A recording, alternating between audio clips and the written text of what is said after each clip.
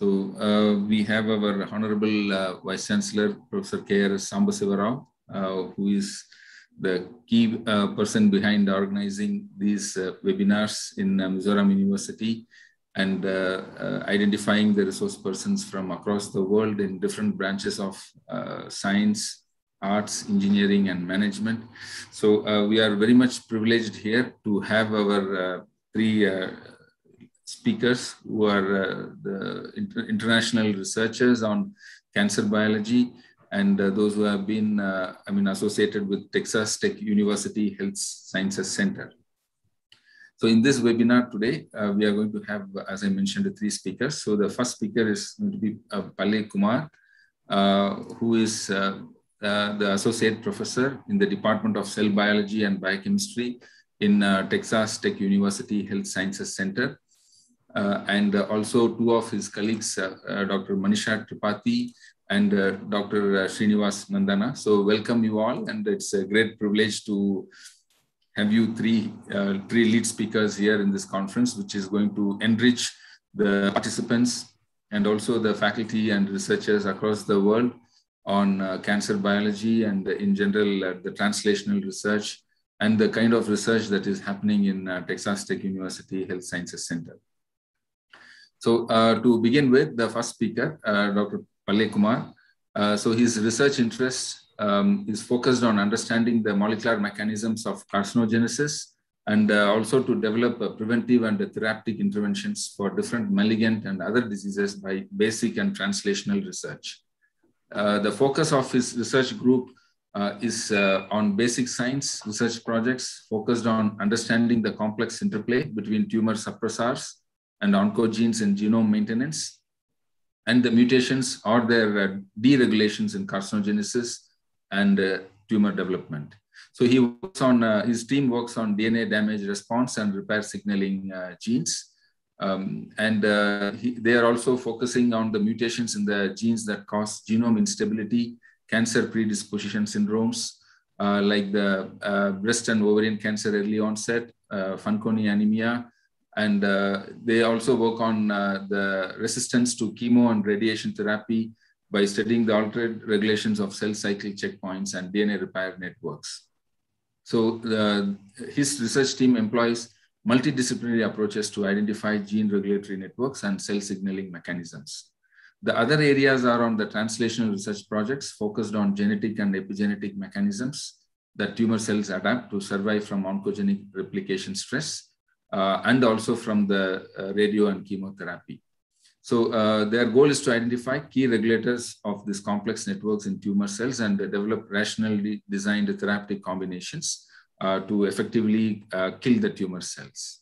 So he has been involved in many of the research projects on synthetic lethality approaches to treat ovarian and breast cancers, ubiquitin signaling in epigenetic reprogramming of tumor metabolism and therapeutic relapse, and also on hedgehog signaling mediated regulations of repair genes during the process of carcinogenesis, and to understand the oxidative stress and altered estrogen metabolism in cancer and neurological disorders. So he has publications in many of the international leading journals on cancer, so including Neoplasia, in translational cancer research, in Journal of Breast Cancer, Molecular Carcinogenesis, Bioorganic and Medicinal Chemistry Letters, OncoTarget, and also in a few other journals like Cancers, JBC, PLOS ONE. So he has been involved in extensive research in these areas. So incidentally, Dr. Kumar is the student of our Honorable Vice Chancellor during his PhD time in Nagarjuna University, and he has been having a long association with our Honorable Vice Chancellor, and we once again thank him for organizing this webinar through the research team of Dr. Kumar and his colleagues. So welcome, sir, and we request you to start your talk. Yeah. Thank you, Dr. Senthil Kumar. And actually, we would like to thank Dr. Sambasiva Rao sir for kindly inviting and sharing sharing with you our research projects. And yeah, it's like I was his biotech student, MSc biotechnology student at Nagarjuna University, and he has been great to help and encourage us in getting into the right career. And all of our batch people are in very good positions because of him. So I think he's doing the same hard work there, and he is the go-getter kind of personality, and I'm sure you can see so many webinars in a Northeastern university. So that I'm pleased to see all these developments, and also getting to know you all. It's a great pleasure. So I'm gonna share this my screen.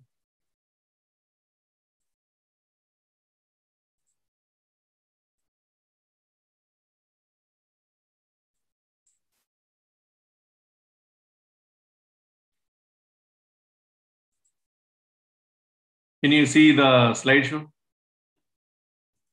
Yes, sir. Okay. So,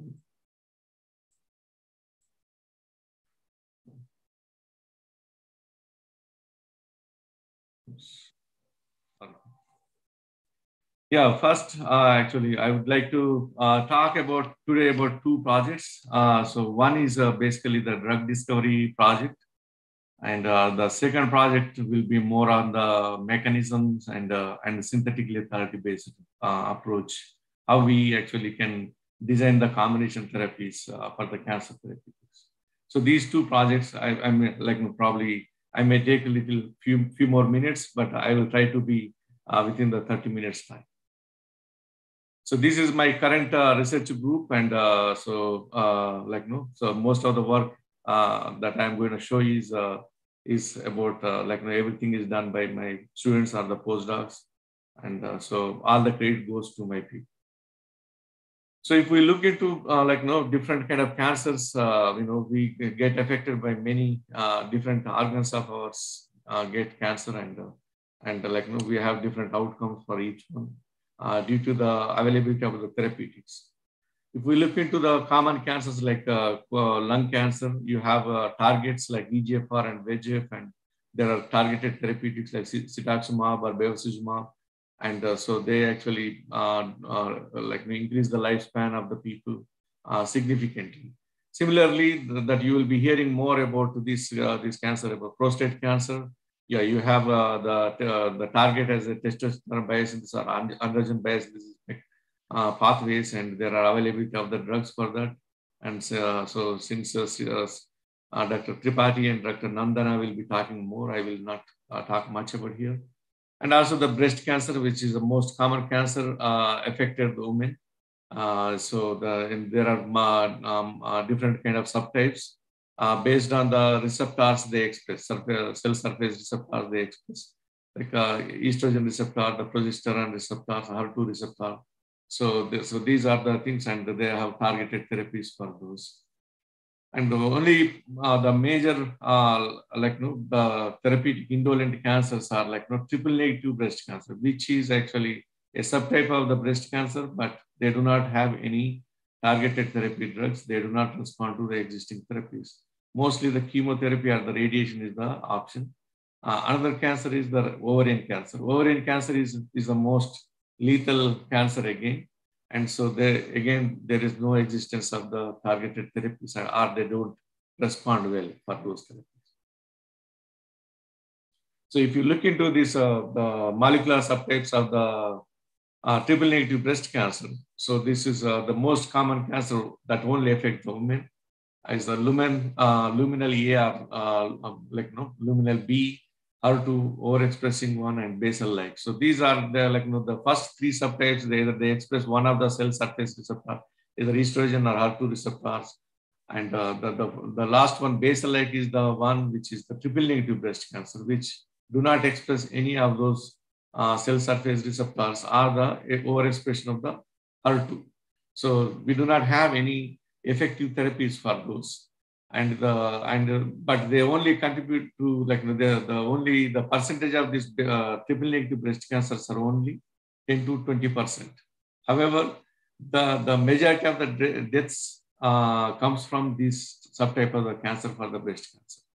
So that is because of, as I mentioned, because they don't respond to the existing therapies like tamoxifen or aromatase inhibitors or the Herceptin. And thus the prognosis is very poor. And the second cancer that I'm going to talk is the ovarian cancer. So which is the most deadliest reproductive cancer in the women. That is because, even though according to the US statistics, cancer statistics, more than 22,000 cases every year detected in the in USA. However, but the 15,000, it contributes to 15,000 deaths. That means most of the people, 80% of the people will be dying from the disease. So that's how it's the most lethal gynecological cancer. The treatment options for these patients are particularly both for the triple negative and the ovarian cancer. So there is some differences between the triple negative breast cancer and ovarian cancer, because you have screening methods, early detection methods for the breast cancer, because the mammograms or other, when you go to the physician, they check for the women frequently, and then you can actually detect them early, and they have better prognosis. Whereas in the ovarian cancer, it's difficult to detect because they are asymptomatic until the tumor goes all over the intraperitoneum or the distant metastasis. You will not be able to detect these cancers. And most of the early detections are happened because of the accidentally when they go for other kind of indications. So the therapy for these cancers are the surgical resection of the visible tumor, and then they undergo carboplatin or the taxane-based chemotherapy, and also probably some cases with the radiation. And based on the location and the size of the tumor decides all of these treatment modalities. And however, the problem with the ovarian cancer is even though initially most of the patients respond to the chemotherapy, the 80% of the people will come back with a recurrent disease. So that means the therapy relapses, and then these recurrent diseases are lethal. So you cannot cure once the ovarian cancer is recurrent. So they do not respond to any existing therapies, including the currently available immunotherapies. So if you look into the clinical course of the ovarian cancer, so as I said, they are only detected at the stage 3 or 4. That is basically they are already metastatized. So the GYN oncologists, they surgically remove the tumor, and they undergo the chemotherapy. The tumor disappears, and then there is a watchful waiting period for the recurrence. That's how the clinical course for this. And the prolonging, the longer the watchful this waiting period, the better the prognosis for the patient. The shorter the waiting, recurrence is the worst prognosis. So that this is also one of the clinical determinant factor. And however, whatever the whenever the tumors reoccur, so these recurrent tumors do not respond to any of the existing chemotherapeutics or the targeted therapeutics or the immunotherapy. So the patient ultimately dies with the widespread disease. So the major hypothesis is so far is known that why the tumors become the recurrent tumors happens in the ovarian cancer is because of the in the bulk of the tumor, a subpopulation of the cells are called tumor initiating cells or the cancer stem cells. So these cancer stem cells become actually can stay dormant during the therapy, and they will not divide, and so that they can tolerate the drug better. And also during that dormant period, they also reprogram themselves and they become more resistant. And then once the therapy is concluded, after some time, then these cells divide, and then they actually the tumor recurrence happens. That will become a full-blown disease, as shown in here. So to overcome this problem, our lab is focused on this as a major challenging task.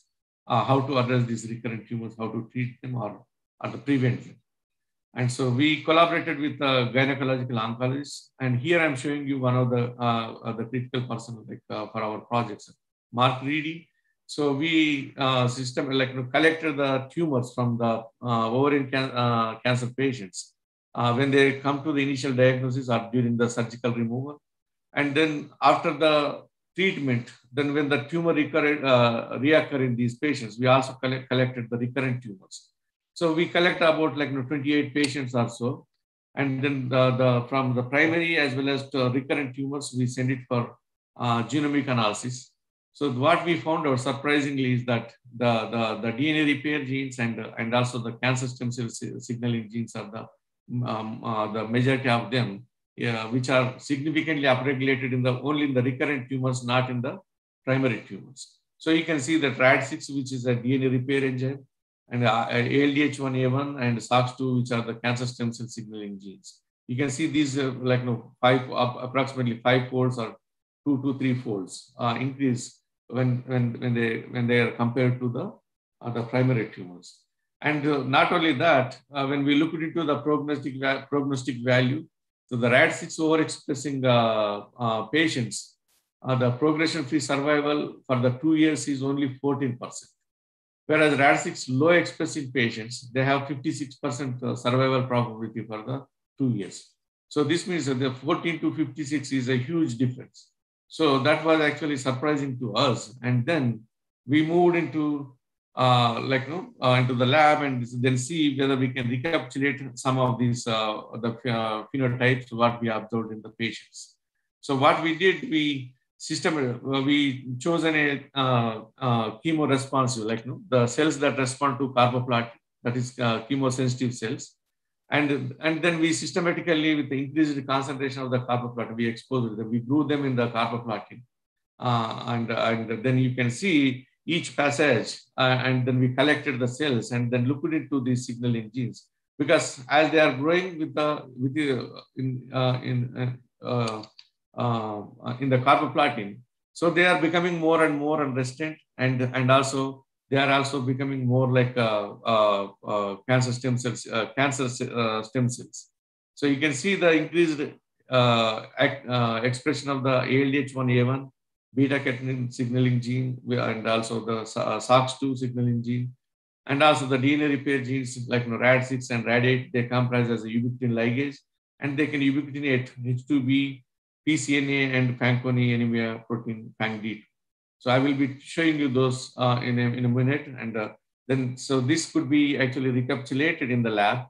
And then also we looked into each passage of these cells, their ability to form spheroids. You can see as they are becoming more and more resistant, and they express these signaling genes, and also their ability to form these cancer stem cell spheroids also increase their size and number of the spheroids. And also these spheroids overexpress RAD6, you can see this immunohistochemical staining. So the hypothesis is that, when during this cancer stem cell signaling hypothesis may be correct, and then we need to effectively kill these cancer stem cells to prevent this recurrence, and also improve the outcomes of these ovarian cancer patients. So for that, what we did is whether the RAD6, the upregulated gene, most upregulated gene, could be a drug target. And so then to test that, we first, the hypothesis was that if we develop RAD6 inhibitors, so those should be inhibiting the RAD6 mediated DNA repair signaling by preventing PCNA monoubiquitination and FANGD2 monoubiquitination, as well as the epigenetic changes that caused by RAD6 by ubiquitinating the histones, such as histone H2B and H2A. So these actually drives the transcription and stem cell signaling. This is the hypothesis, so that we can prevent the disease recurrence.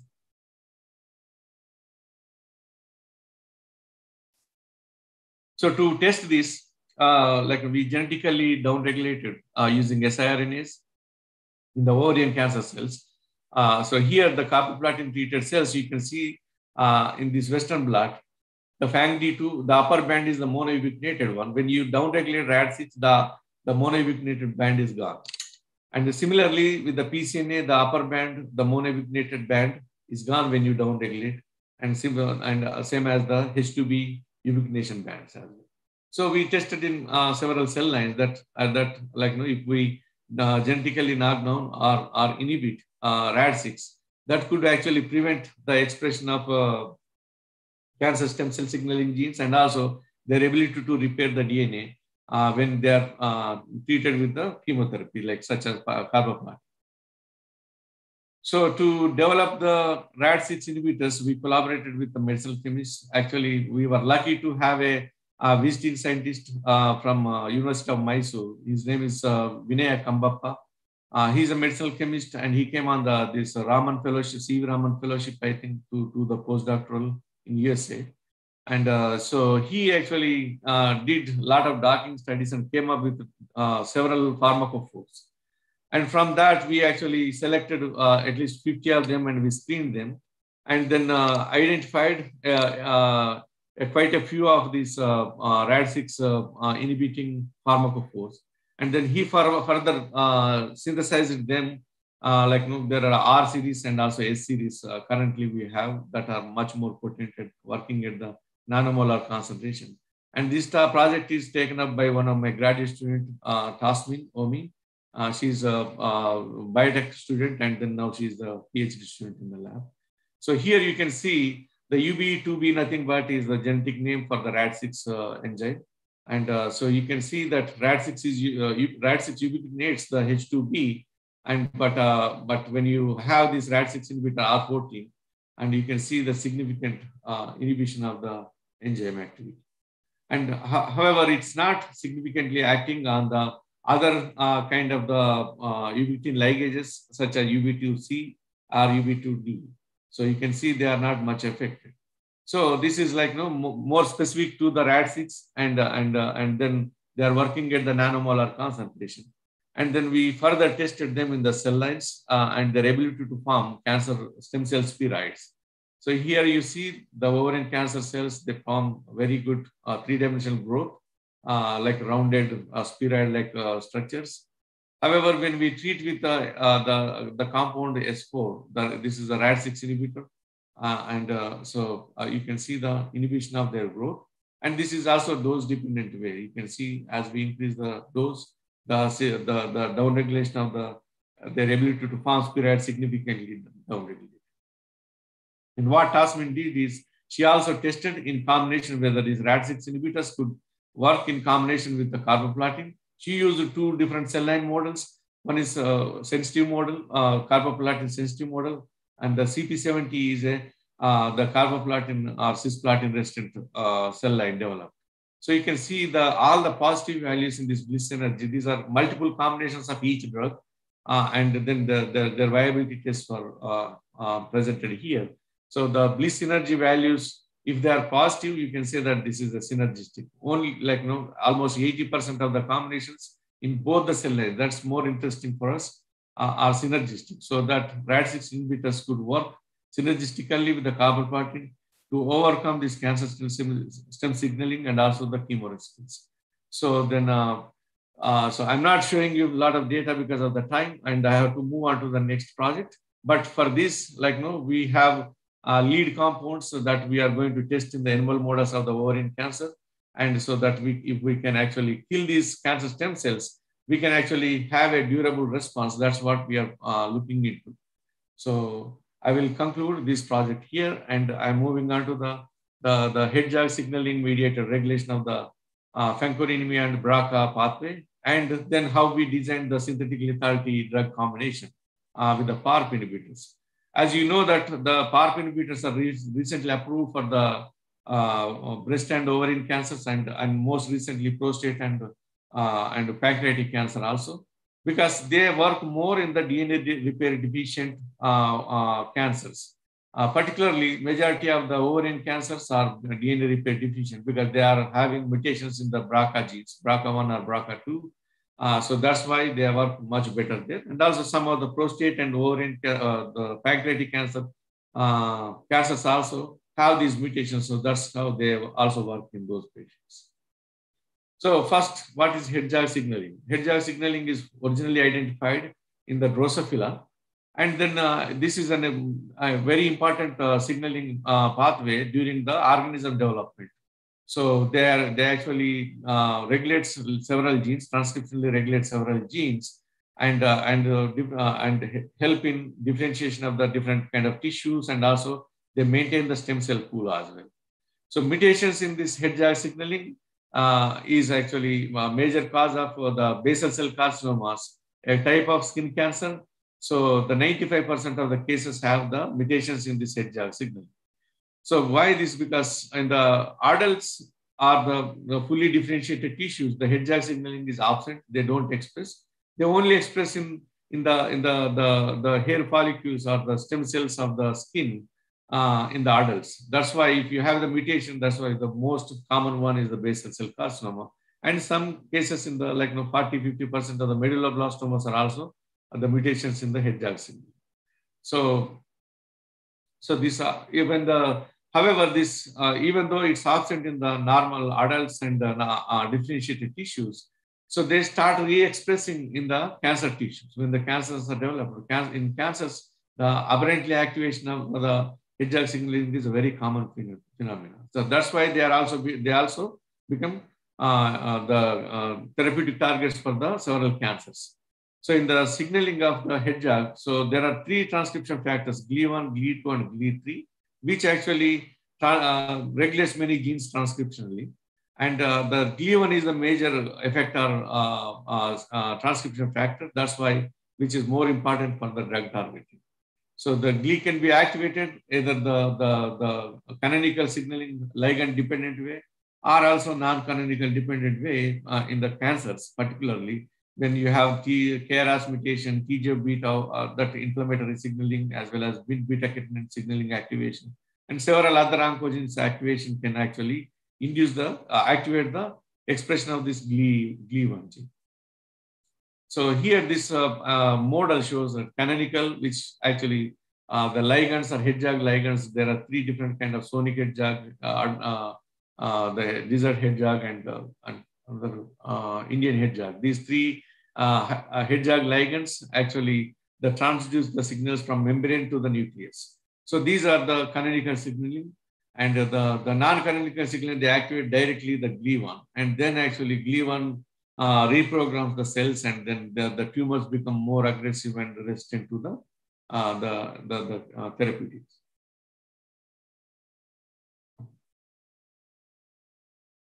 So what we did is we actually took the breast and ovarian cancer cells, multiple ovarian cancer cells, and the breast cancer cells. We actually looked into the gene expression of the DNA repair signaling by inhibiting the HEDJAG signaling or downregulating GLI1 gene. In both the cases, what we observed significantly, the FANG-D2 gene, which is one of the tumor suppressor pathway, Fanconi BRCA pathway gene. This is a critical gene, which is actually significantly downregulated. Either you inhibit the signaling or you downregulate those genes. So the most affected pathway is the Fanconi and BRCA pathway genes. So what is Fanconi? Fanconi pathway is a multi-gene pathway. And so if the mutations occur in this pathway, so they actually cause this Fanconi, which is a rare genetic syndrome. And in these patients, actually, so they are born with different kind of developmental abnormalities. As I showed here, this radial limbs and extra fingers. They're mostly either they're too short or too tall. And they also show this, what is called this kind of discolored skin patches. And also they have some heart problems. There are several kind of defects they have. And also they get a lot of cancers, particularly in the children, leukemias are very common. And also when they, and only treatment is the bone marrow transplantation for these patients. So particularly this pathway only work by, majorly they are involved in the DNA repair. They actually, in concert with the BRCA1 and the BRCA2, they inhibit the double strand breaks in the genomic DNA. So to confirm these microarray studies, what we did is we downregulated the GLI1 gene in multiple triple negative breast cancer cell lines, and also in the ovarian cancer cell lines. As you can see, the downregulation of the GLI1 itself, you can see that BRCA1, FANGD2, RAD51, all the DNA repair genes are consistently downregulated in multiple cell lines. And also the downregulation of the GLI1 also causes the replication abnormalities and the DNA damage in those cells. You can see this when we fed the cells with the BRDU, which is a nucleoside analog, and then we observed this gamma HTX, which is a DNA double-strand break marker. So they co-localize, as you see here, the two foci. So this means the GLI deficiency is causing in the cancer cells the replication associated double-strand break formation and also the activation of the DNA repair signal. So to test whether this GLI signaling is regulating the Fanconi anemia pathway, so what we did, we collaborated with Dr. Mohammad Akhtar from University of Alabama, Birmingham.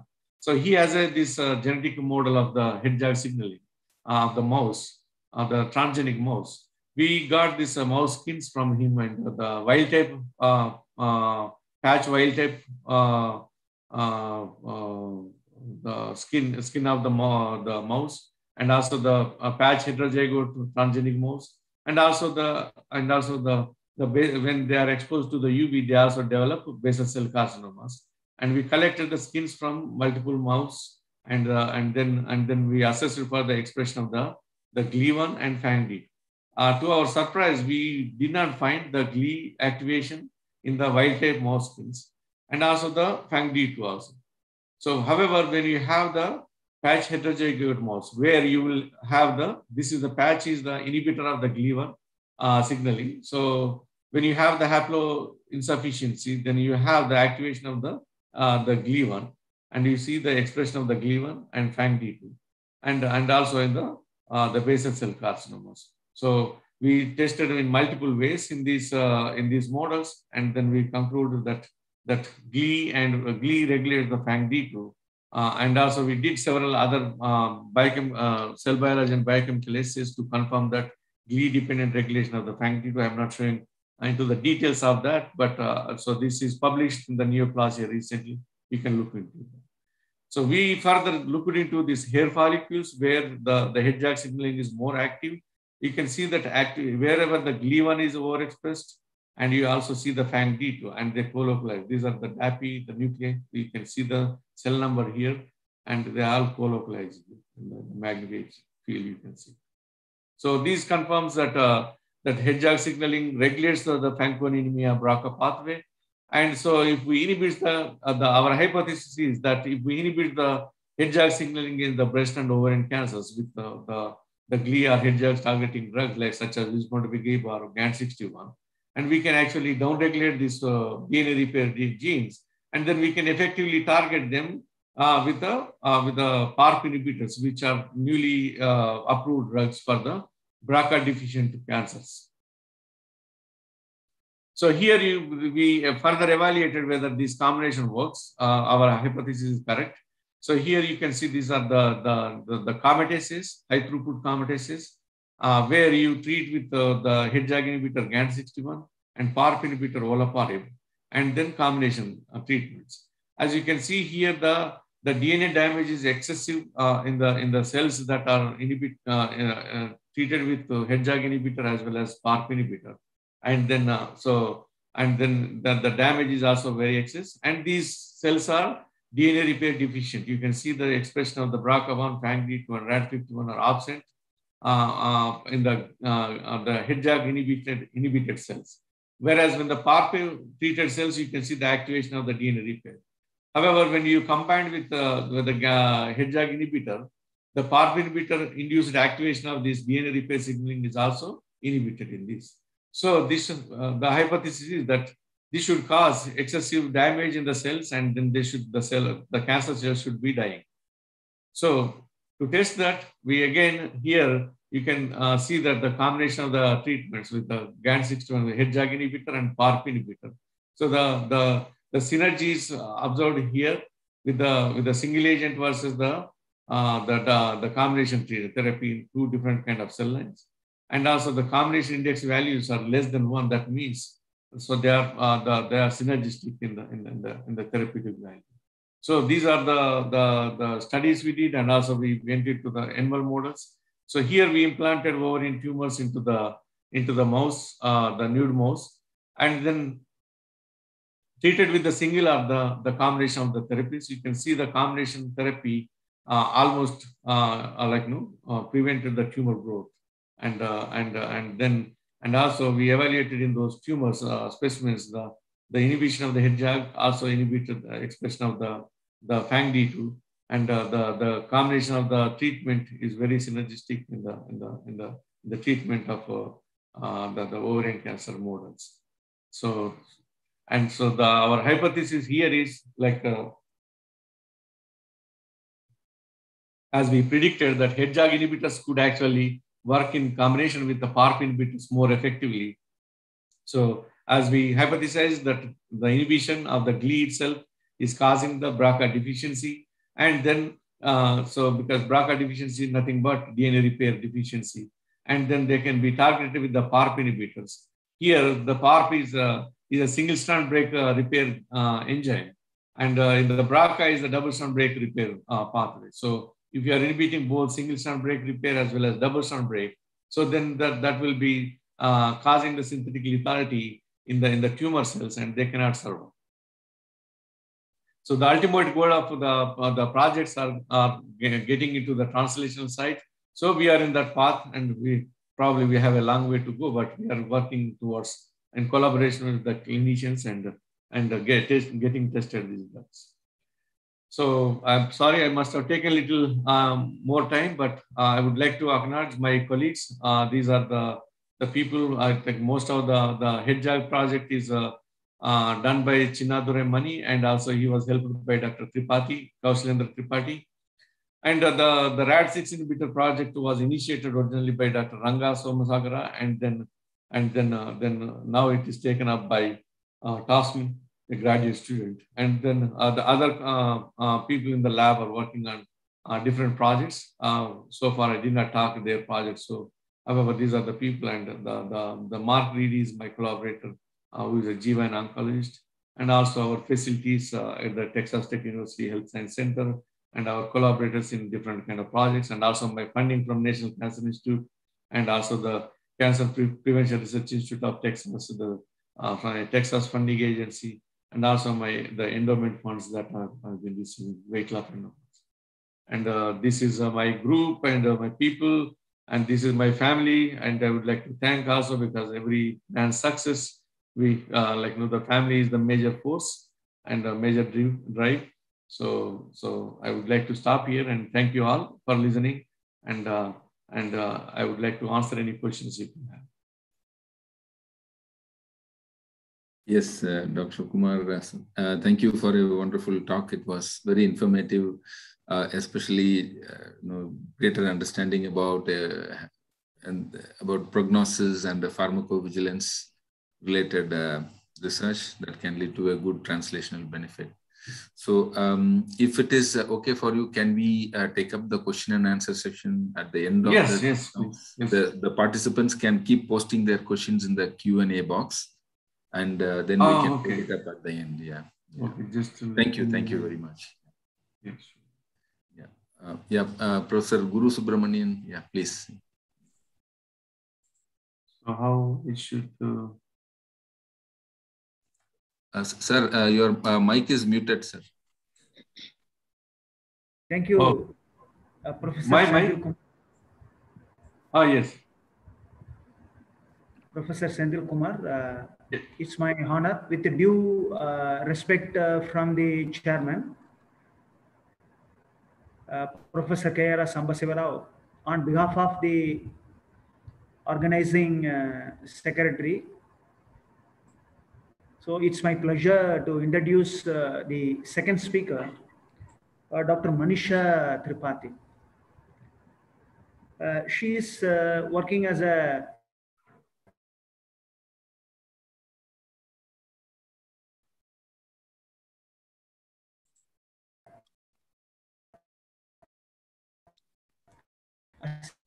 assistant professor in the Department of Cell Biology and Biochemistry. She is well versed in several aspects, especially in research with respect to prostate cancer. Her research interest pertains to the role of the tumor microenvironment, including immune cells in prostate cancer progression, and especially crosstalk between the epithelia and cancer-associated fibroblasts, especially in castrate-resistant prostate cancer. And she is having a lot of projects currently, but I would like to specify certain things. So one specific, I would like to mention two specific areas. One is signaling crosstalk between the epithelia and the cancer-associated fibroblast in castrate-resistant prostate cancer. That is one.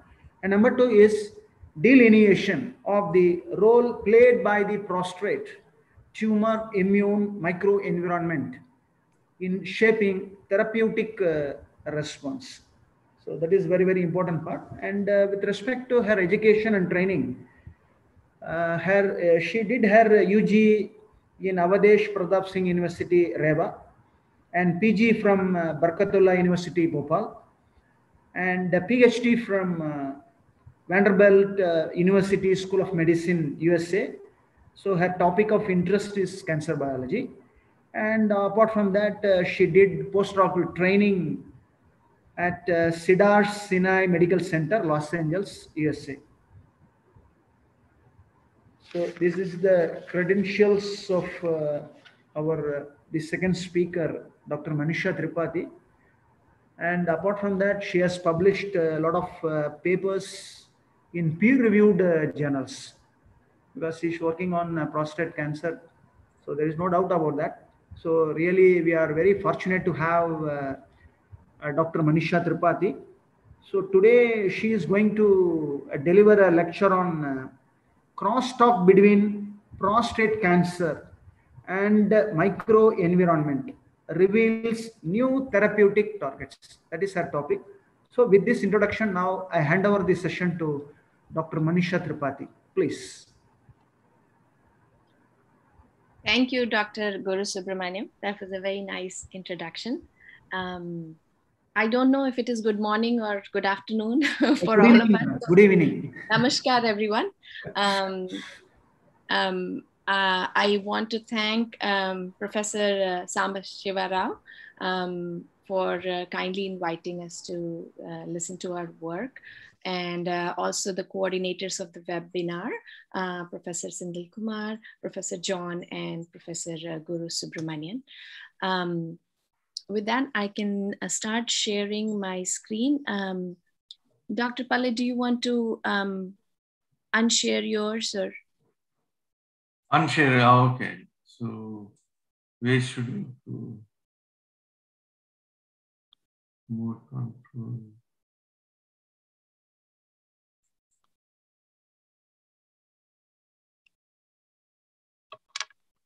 Pass. Cancel share. Sorry, Okay. Right. Yeah, I did. Thank you, Dr. Palley.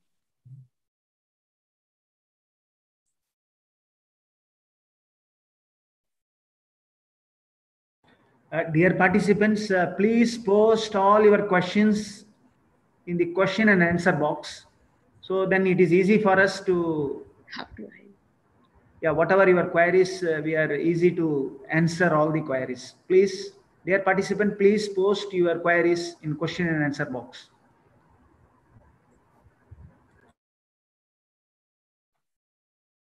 Can everybody see my slide? Yes, please. Great.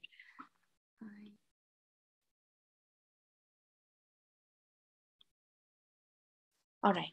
I'm going to be talking about, like Dr. Guru Subramaniam said, about the crosstalk between the prostate cancer and its microenvironment reveals new therapeutic targets. The slide is not going forward. Okay, now it's working. Really quickly to give you some recent statistics about why prostate cancer is important. Why do we study it? So as you can see, worldwide, it is only next to lung cancer with about 1.5 million cases, a little less than 1.5 million cases for prostate cancer as well. So it accounts for 14.1% of all the cases overall in the world. So to go, before I go into the prostate cancer part, I just want to really quickly talk about the anatomy of prostate. And just to give you a little bit of background on what I'll be talking about.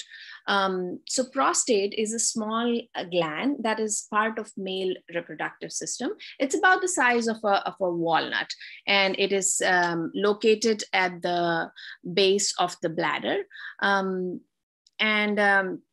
So this is the anatomy of prostate, which has different zones. And I just want to really quickly mention about the zones. There is central zone and there is transition zone. In the transition zone, there is another disease of prostate that primarily happens, which is called benign prostatic hyperplasia. And the peripheral zone is where 70% of prostate cancer happens.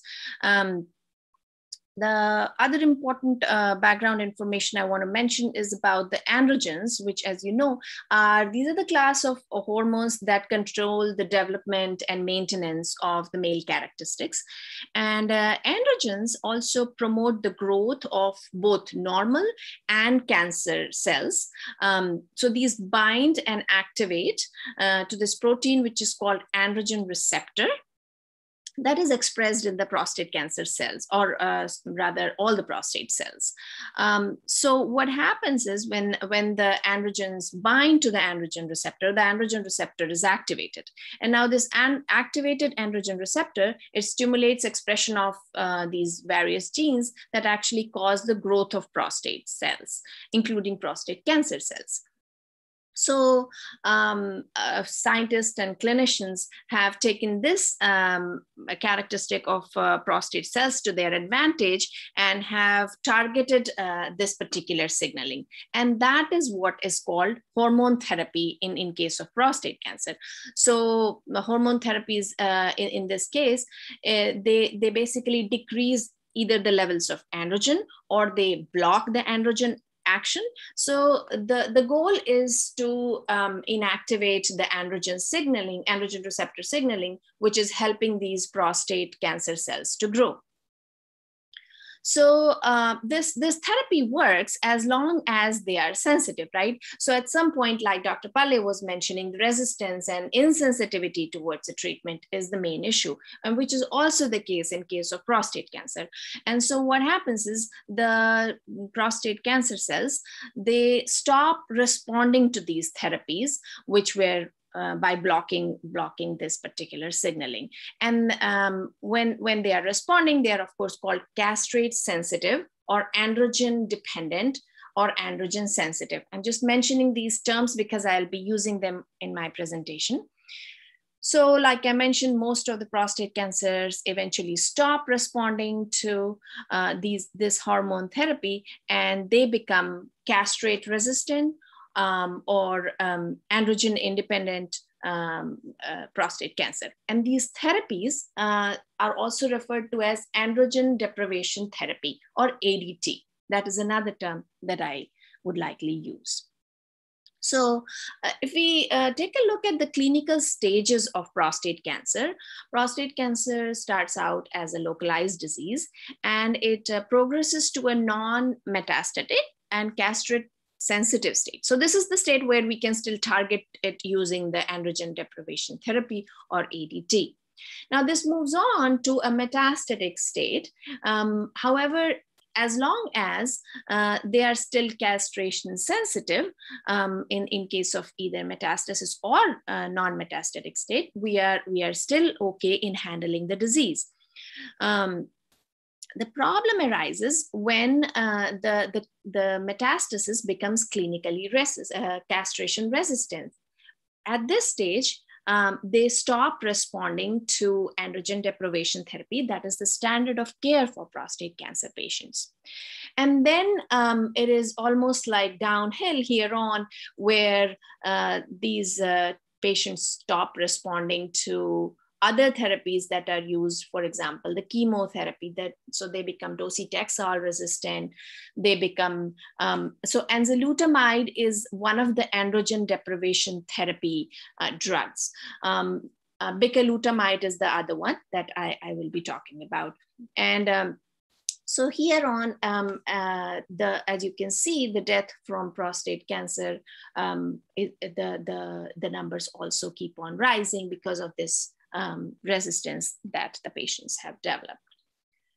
So as the title of my talk included microenvironment, I want to briefly mention about what I mean by when I say microenvironment. So as you all know that the epithelial cells in our body, in this case, we are talking about prostate adenocarcinoma. So epithelial cells of the prostate are the ones that develop the tumor. So any epithelial cell is around in our body is surrounded by these different cells, including the fibroblasts or the immune cells. There are vessels, there is extracellular matrix around. So everything that is around is termed as microenvironment. And same is the case in case of cancer, and it's called tumor microenvironment in case of cancer. So, so basically, when an anti-cancer drug is administered, it not only actually affects the epithelial cells, which is primarily the focus of majority of the research work done, but we have to acknowledge that the microenvironment cells, all these immune cells, all these fibroblasts, they are also the ones that are actually getting affected. And so in cancer, the way this disease is fueled is also by this crosstalk or the communication that happens between the cancer cells and these cells of microenvironment, including the fibroblast and the immune cells. So one of the areas of my research is also focused on if we can somehow target this crosstalk that happens, we should be able to handle the disease better, because this these microenvironment cells also develop the resistance, also fuel in the progression of cancer by talking to these cancer cells. So I'll be talking about two stories. One of them is about this anti-cancer drug, and then the other is about how we could potentially target this crosstalk. So the first part is about the microenvironment, how it mediates the efficacy of anti-cancer drug, cabozantinib.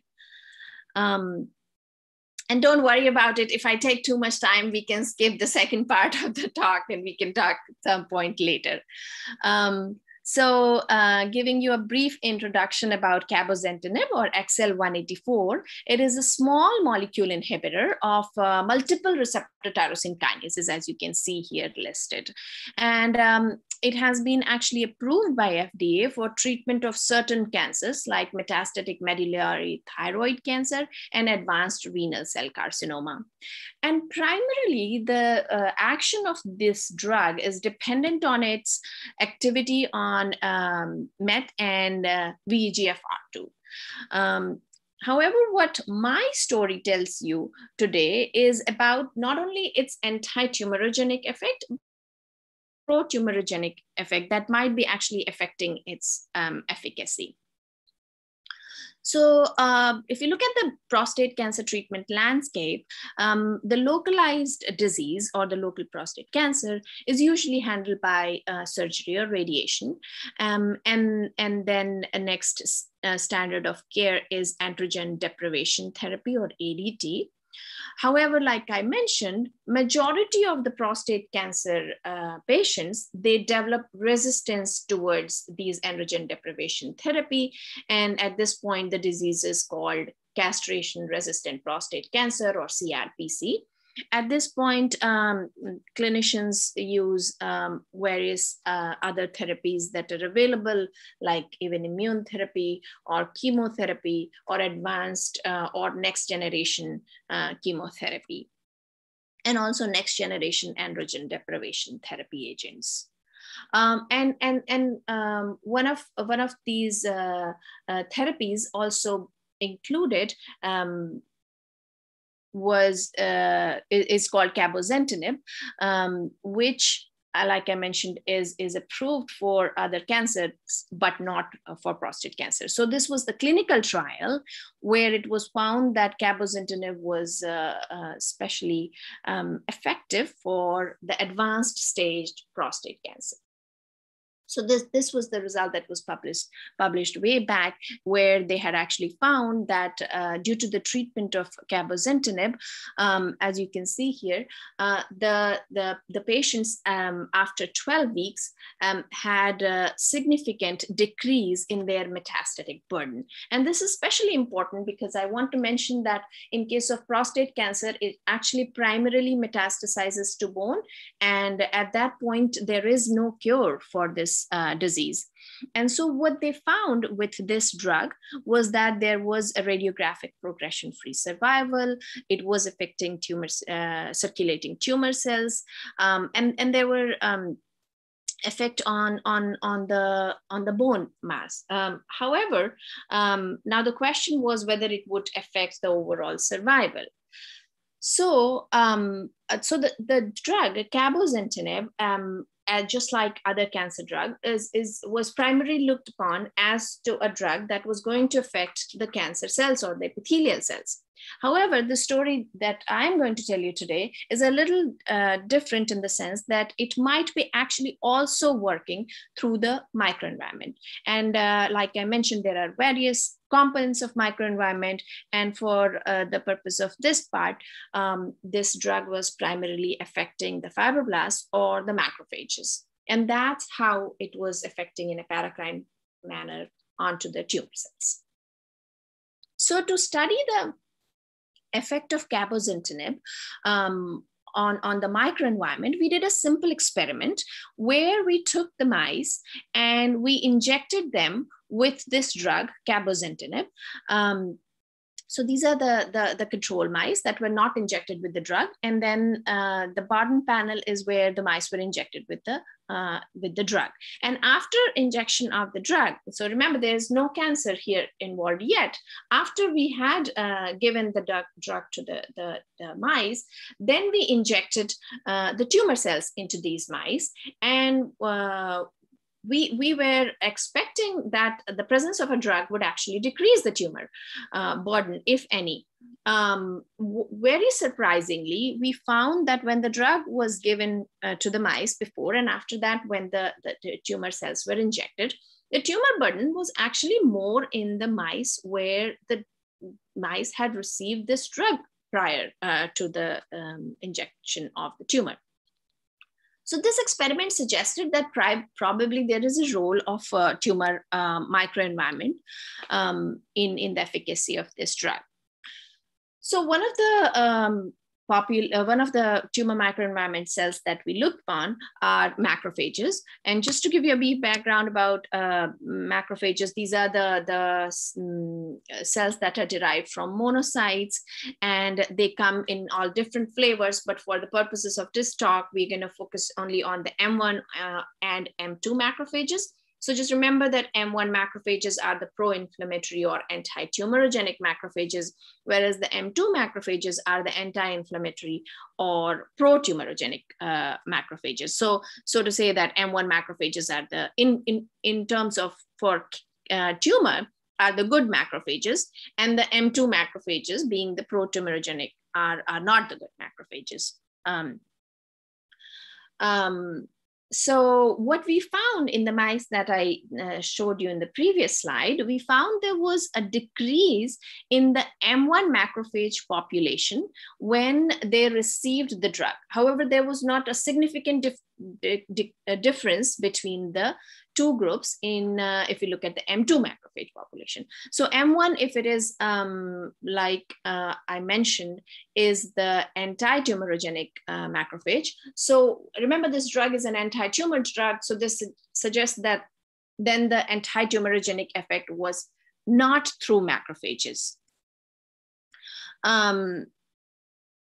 So now we wanted to screen through what are the microenvironmental cells or the stromal cells that are actually getting affected by this drug. So here you can see this ARC-MM is actually an epithelial cells.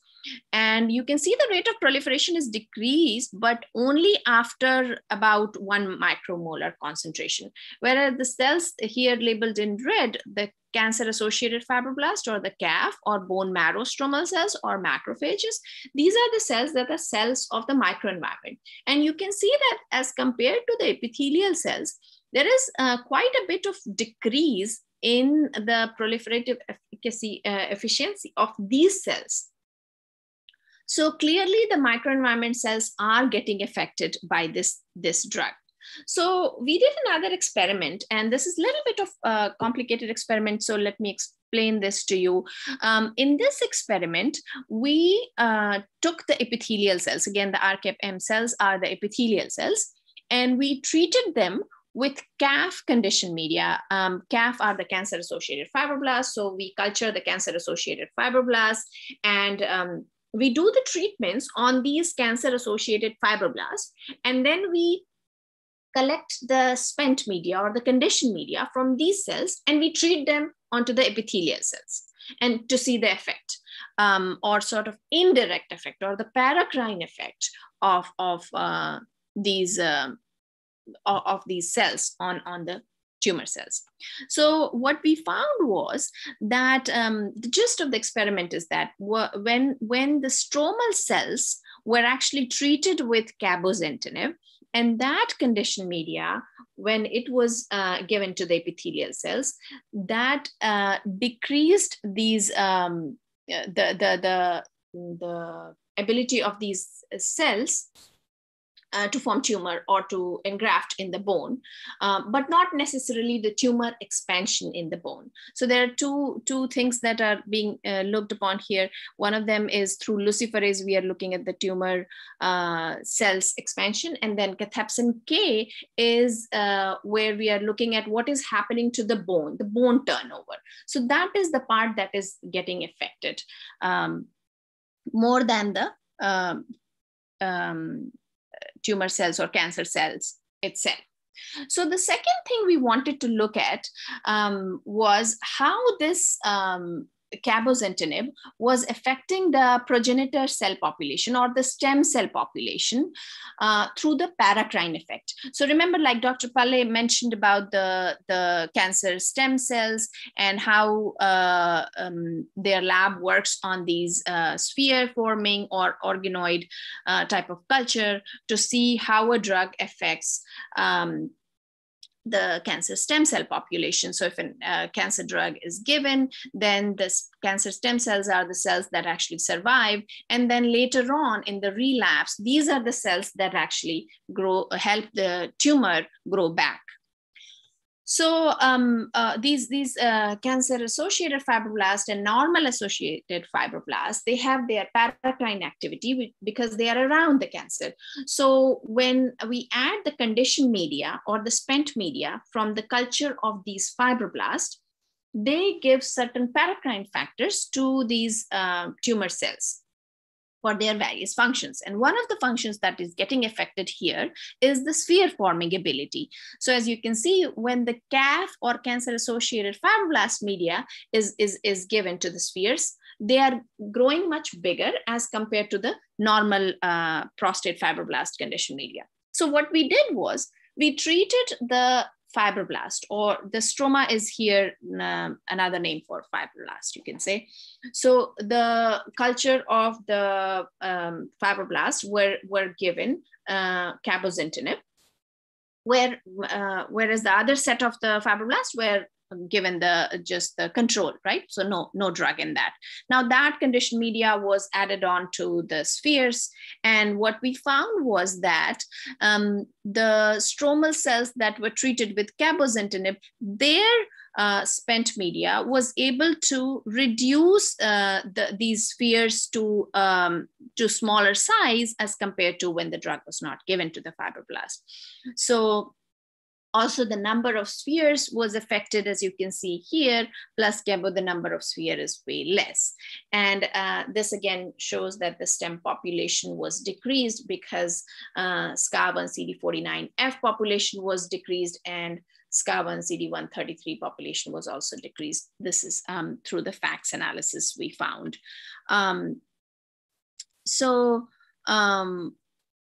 This experiment, then we went on to do it in vivo and in mouse. Again, Dr. Pale had mentioned this assay before. The same idea where the BRDO retention is basically showing that these cells are slowly dividing. So you can clearly see that here, although the Ki67, which is the proliferation marker, is not getting changed. However, the BRDO positive cells, they are being decreased. So cabozantinib is affecting the slow cycling stem-like population in prostate. So just to summarize, we found that cabozantinib affects the M1 population and it also affects the stem population, although this effect might be also through the cancer-associated fibroblasts. So however, the cells that are not getting much affected by cabozantinib in our experiments looks like the proliferative epithelia. So we decided to handle that part using a chemotherapy drug, docetaxel, which is known to, of course, affect the proliferating epithelia, but also it affects the macrophage population by targeting the pro-tumorigenic macrophages. So this is the result of the in vivo experiment where we saw there was a decrease when cabozantinib was added along with docetaxel. And the reason we think that was happening is because the stem cell population that are SOX2 positive, they are known to get upregulated when a chemotherapy drug is given. And as you can see right here, when the docetaxel is given, that population is increased. And then upon addition of cabozantinib, this population decreases. So together, docetaxel and cabozantinib, the idea is that we are able to target the proliferating cells through docetaxel and then the stem population through cabozantinib, and that will help us tackle the tumor better. Also, like I mentioned about the macrophage population, here again, in the presence of docetaxel and cabozantinib, you can see the M1 population is getting almost equal to the control levels. So we wanted to know if this is what actually also happens in clinic, or it has certain significance what happens in the clinic. So for that, we collaborated with uro-oncologist, Dr. Posadas, and an immunologist, Karen. And so here, the clinical response to cabozantinib was actually determined by the clinical imaging by the clinicians. And so the circulating monocytes. So remember, I mentioned that the monocytes are the cells that the macrophages are derived from. So these circulating monocytes from these patients, they were taken, and then we differentiated them into the macrophages. And we found that, interestingly, this is also that happens in the clinic. So this is the M1 macrophage population, and this is before the treatment. And after the treatment, you can see a drastic decrease in M1 macrophage population in certain patients. So this suggests that it could actually also could be used as a marker for prostate cancer at this advanced stage. So just to summarize what we found in the project was this particular drug, cabozantinib. It not only affected the M1 macrophage polarization, but it also affected the stem population, and then cancer-associated fibroblast or the tumor microenvironment had a role to play in that. And then when we addressed the proliferative epithelia, which was looking like not much disturbed by cabozantinib, we used docetaxel that increased the M1 or the good macrophage population, and it also affected the proliferating epithelia. So, so the gist of the talk is at this point, or the project, is that an anti-cancer drug not only affects the epithelial cells, but it also affects the fibroblast and even the macrophage, so the cells of the microenvironment. And if we could somehow target this crosstalk, we should be able to handle the tumor or the resistance part of cancer better. And in case of prostate cancer, again, androgen deprivation therapy, and later on, even the chemotherapy, the tumor develops resistance towards it. I think based on the time, I'm going to end my talk at this part, and then I just want to quickly go over the my acknowledgement slides, and I'm sure you guys are thinking that, oh, this part of the talk is also looking great. So hopefully I'll have a chance to talk to you about that sometime later.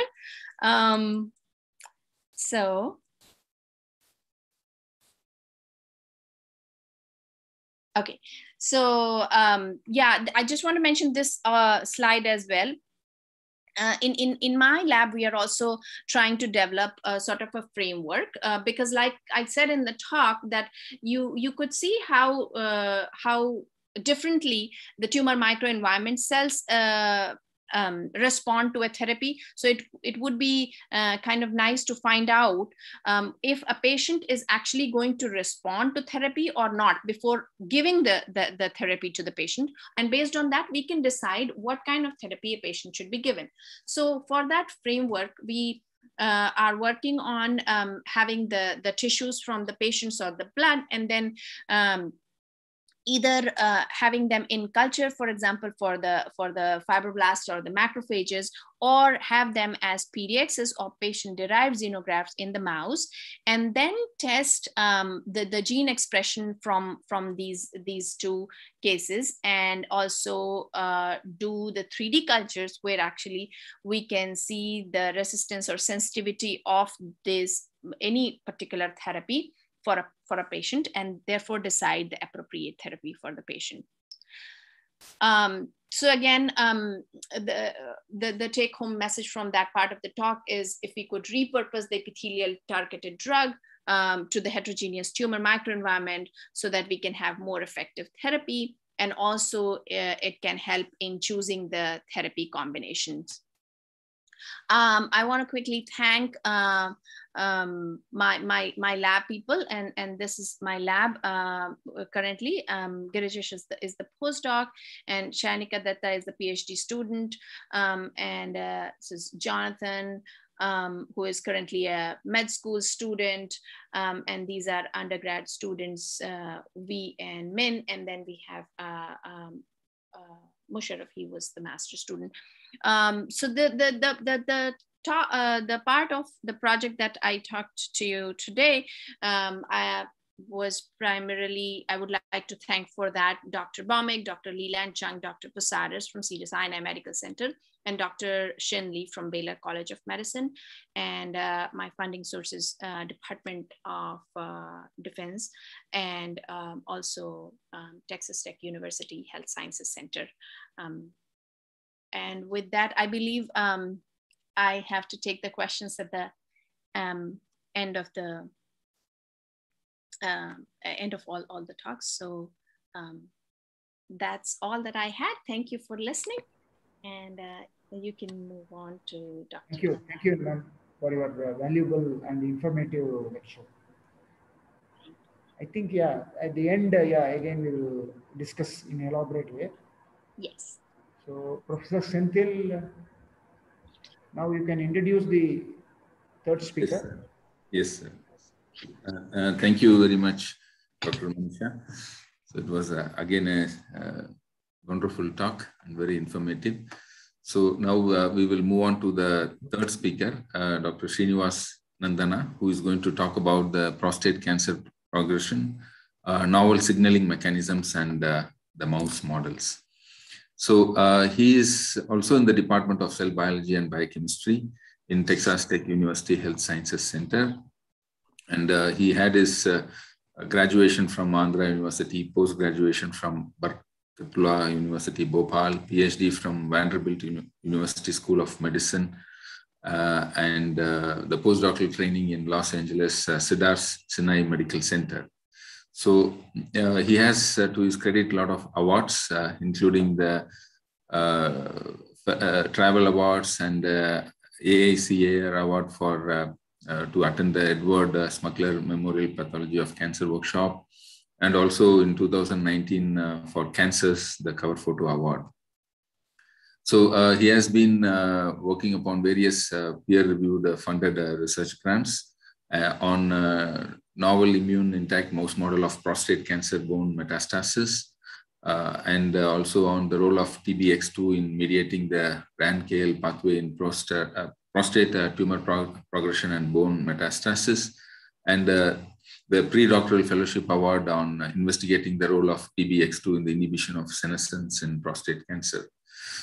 So he has a lot of publications to his credit in highly reputed international journals like Cancers, Asian Journal of Urology, Cancer Research, OncoTarget, and Clinical Cancer Research, American Journal of Clinical and Experimental Urology, Prostate, Androgen Action in Prostate Cancer, Molecular Cytogenetics, Differentiation, etc. So he has also presented many abstracts in international conferences and workshops, and also delivered invited talks and presentations. So he is basically working on signaling mechanism mediating prostate cancer metastasis to generate mouse models to better mimic prostate cancer bone metastasis, and on the role of immune microenvironment in prostate cancer bone metastatic cascade. So these are his research interests, and he is the husband of the previous speaker, it is great that they both work on the similar areas of research in the same department. Yeah. So welcome, Dr. Srinivas, and please.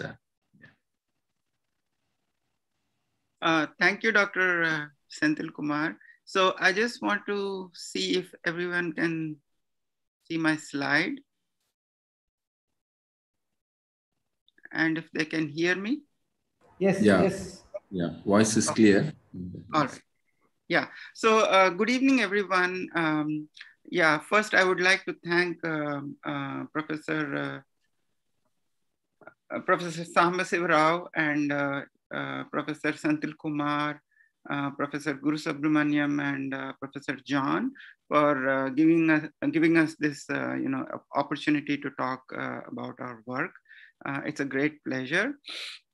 And so what I'm going to do today is to talk about some of the projects that I am pursuing in my lab. And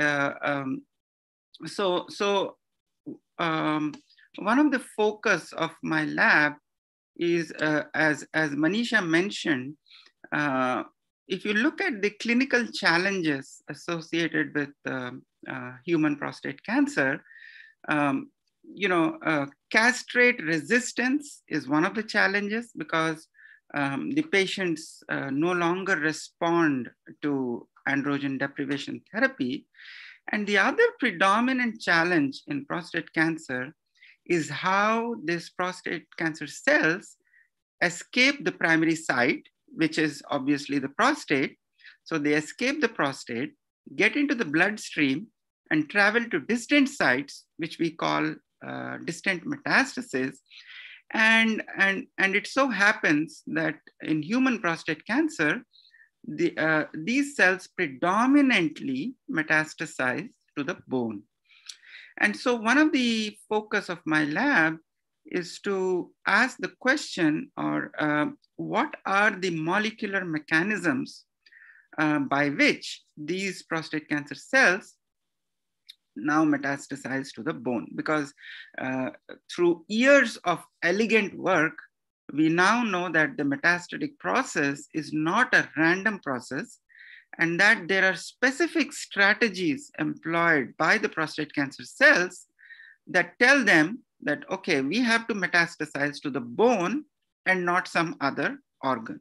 So what are the molecular changes that happen in these cancer cells? So, all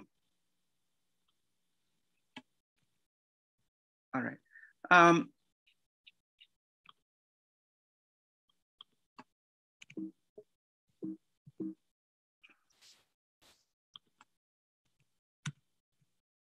Okay. So, you know, so now we know for the past decade or so, maybe a little more than a decade, that the process of metastasis is not a random process, and that it's a complicated multi-step process in which the primary tumor, for example, this is the primary tumor here depicted here, through processes that we now know are molecular specific processes. These tumor cells, they escape the primary site through molecular processes we now know as, you know, EMT is one of them, the epithelial mesenchymal transition, and these primary tumor cells intravasate into the bloodstream.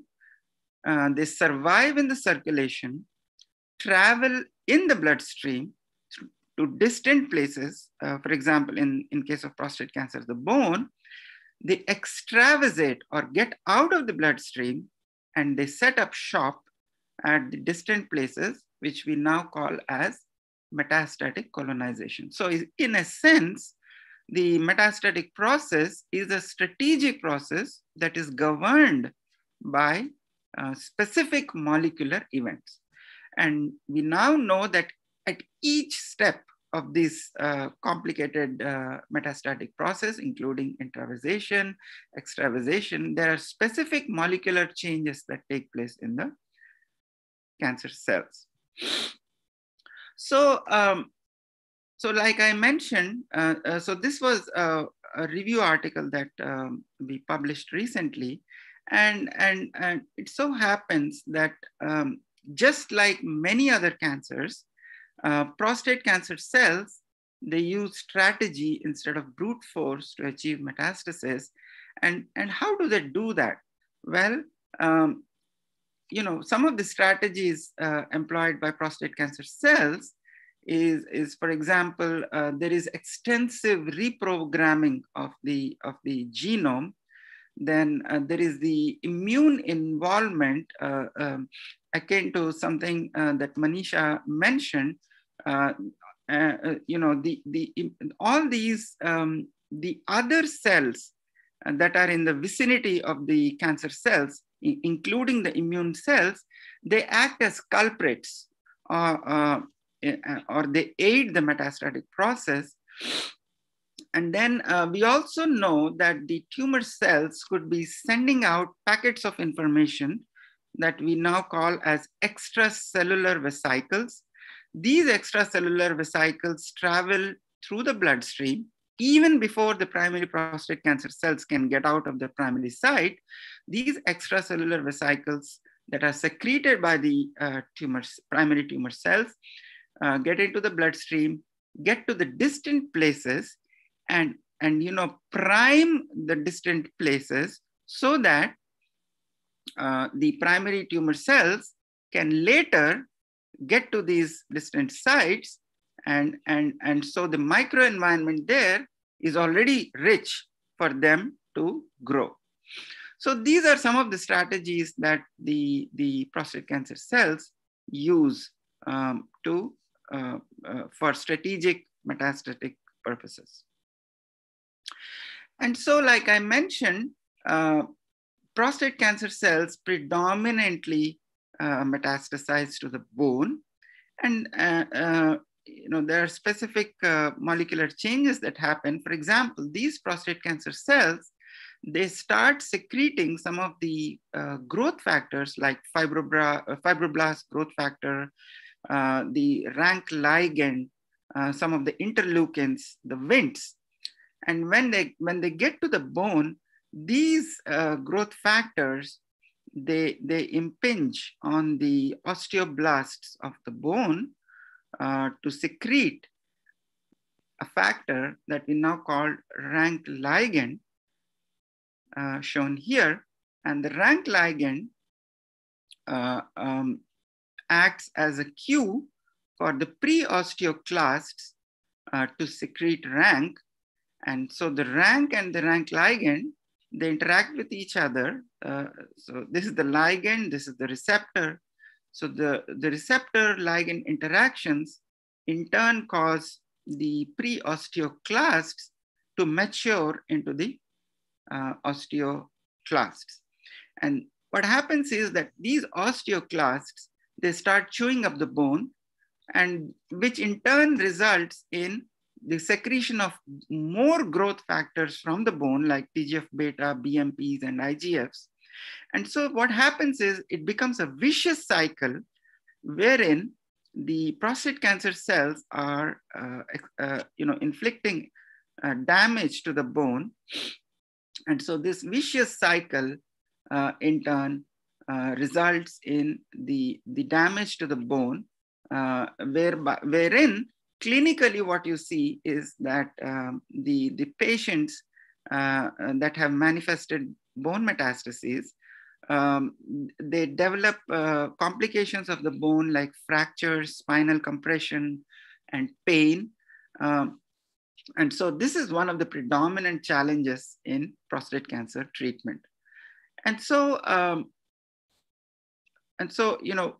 one of the questions and one of the focus in our lab is, what are the molecular factors that drive this process of prostate cancer bone metastasis? So, so what are the ways in which we can, study this process of metastasis, or in this case specifically, bone metastasis? One of the ways is to employ mouse models to look at this process. So these mouse models can act as tools by which you can replicate the process of metastatic manifestation. So I just wanted to give you a brief flavor of the different mouse models that we use in the lab and that are being extensively used in the field. So one category of mouse models is called the xenograft mouse models, in which what you essentially do is to engraft human cancer cells. It could be human prostate cancer cells in these mice, and these mice are essentially immune compromised, and therefore you can look at the progression of the human cancer cells or the patient-derived xenograft models. Now, while xenograft mouse models can give you several advantages, for example, you can begin to look at the biology of these tumors, and also do experiments looking at the therapeutic angle. There are always some disadvantages associated. For example, the xenograft mouse models, you could not, or it is not possible to look at the full immune response, because like I said, these mouse models are immune compromised. So then another approach is to look at tumor progression in a model that we call the syngeneic mouse models. And this is considered one step forward as compared to xenograft mouse models, because now these you can begin to ask the question, you know, can I also look at the immune progression in the progression of this cancer? And then another category of mouse models is called the genetically engineered mouse models, or the GEM models, or you know, other terms for these models are transgenic models or knockout models.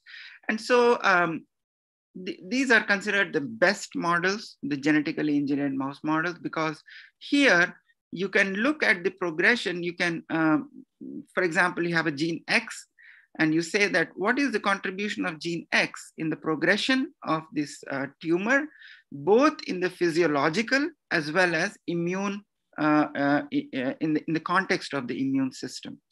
However, for some reason, it has not been possible to create a very good model of prostate cancer bone metastasis using the genetically engineered mouse model. And so the reason I mention these models is the first story that I will be talking about is a story on a transcription factor called TBOX2, and how we were able to look at the contribution of TBOX2 in the progression of prostate cancer bone metastasis in the context of a xenograft mouse model. And the second story that I'll be talking about is a mouse model that we recently developed, or a syngenic mouse model that we recently developed.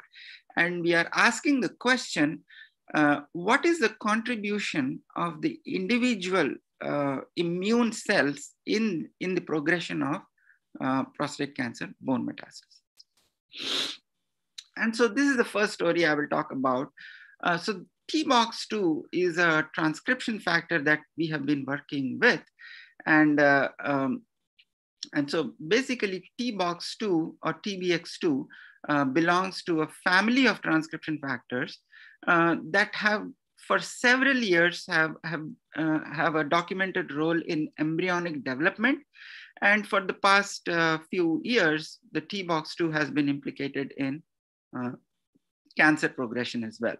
And so using the xenograft mouse model, we were able to look at the biological function of TBX2 and some of the downstream effectors of TBX2 and how TBX2 mediates the prostate cancer bone metastasis. And so, so we were able to, so these are human prostate cancer patient tissue sections. And we were able to look at the fact that TBX2 expression increases with the disease progression. For example, BPH is something very akin to normal prostate. So if you compare to different Gleason scores, Gleason 3, Gleason 4, or the ultimate bone metastatic step of prostate cancer, and we are looking at the immunohistochemical staining of TBX2, so we were able to see that TBX2 expression increases with the increasing disease progression.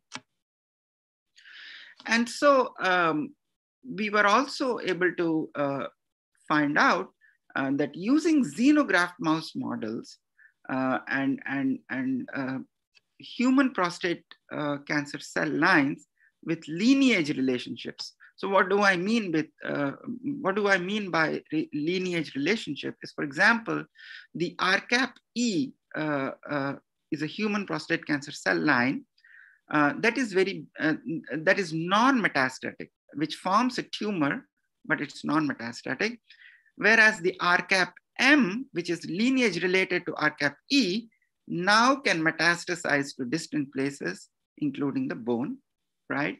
And the RCAP-M bone met. So all these three human prostate cancer cells are lineage related, but with increasing potential to in the progression of the disease. And for example, the LINCAP C42 and C42B is also another set of lineage related human prostate cancer cell line. And the third set that we looked at was LINCAP Neo, is nothing but the control or the wild type.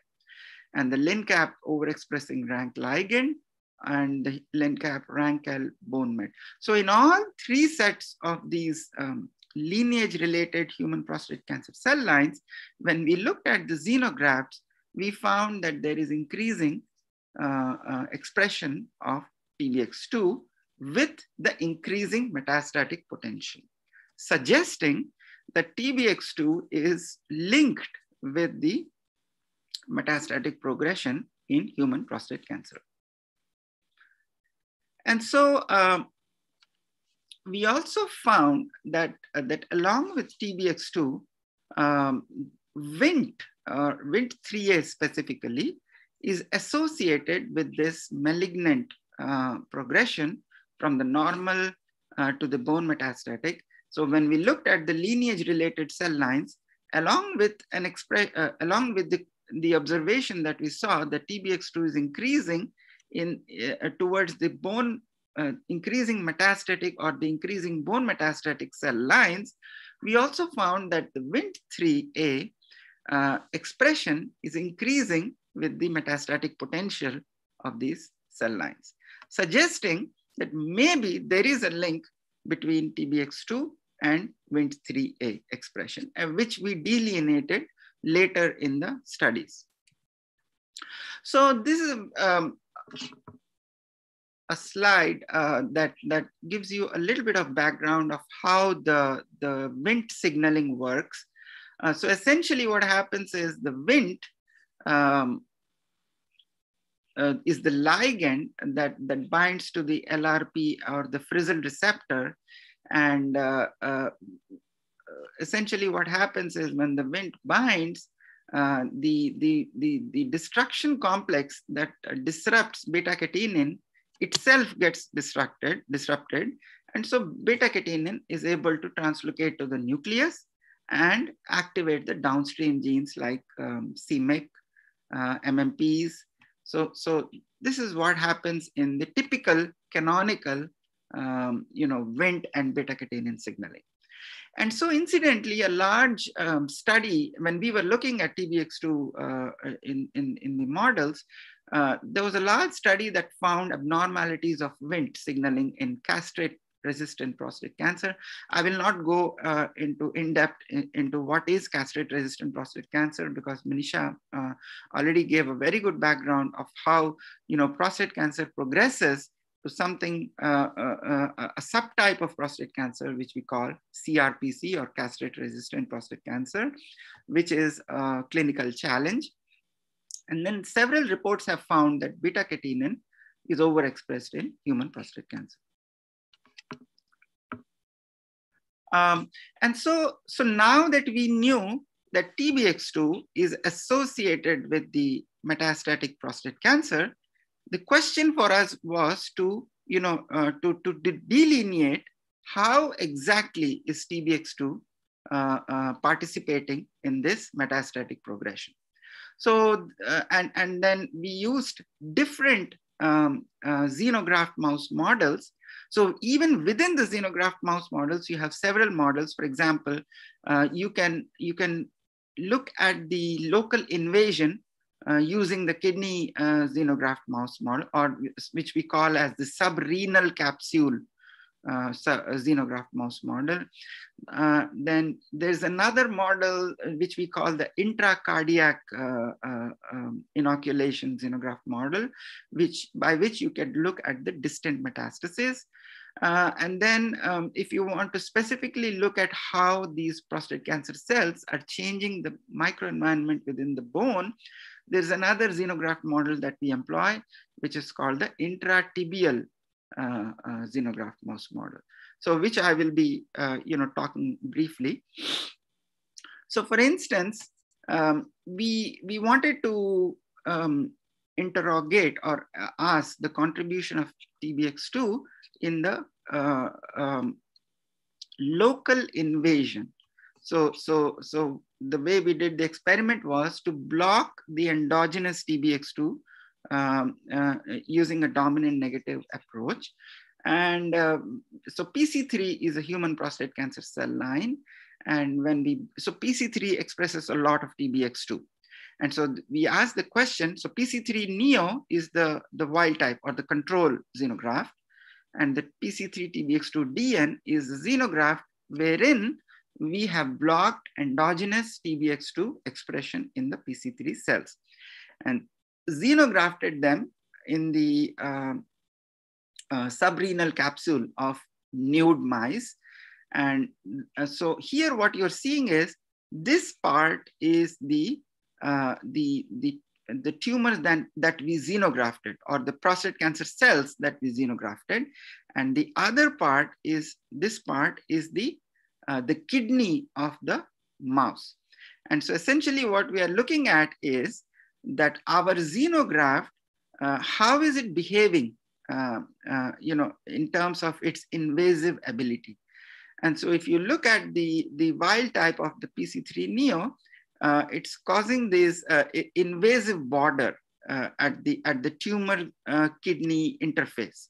Whereas when we block the TBX2, you see a much more delineated or non-invasive border, suggesting that TBX2 is causing the local invasion of these prostate cancer cells.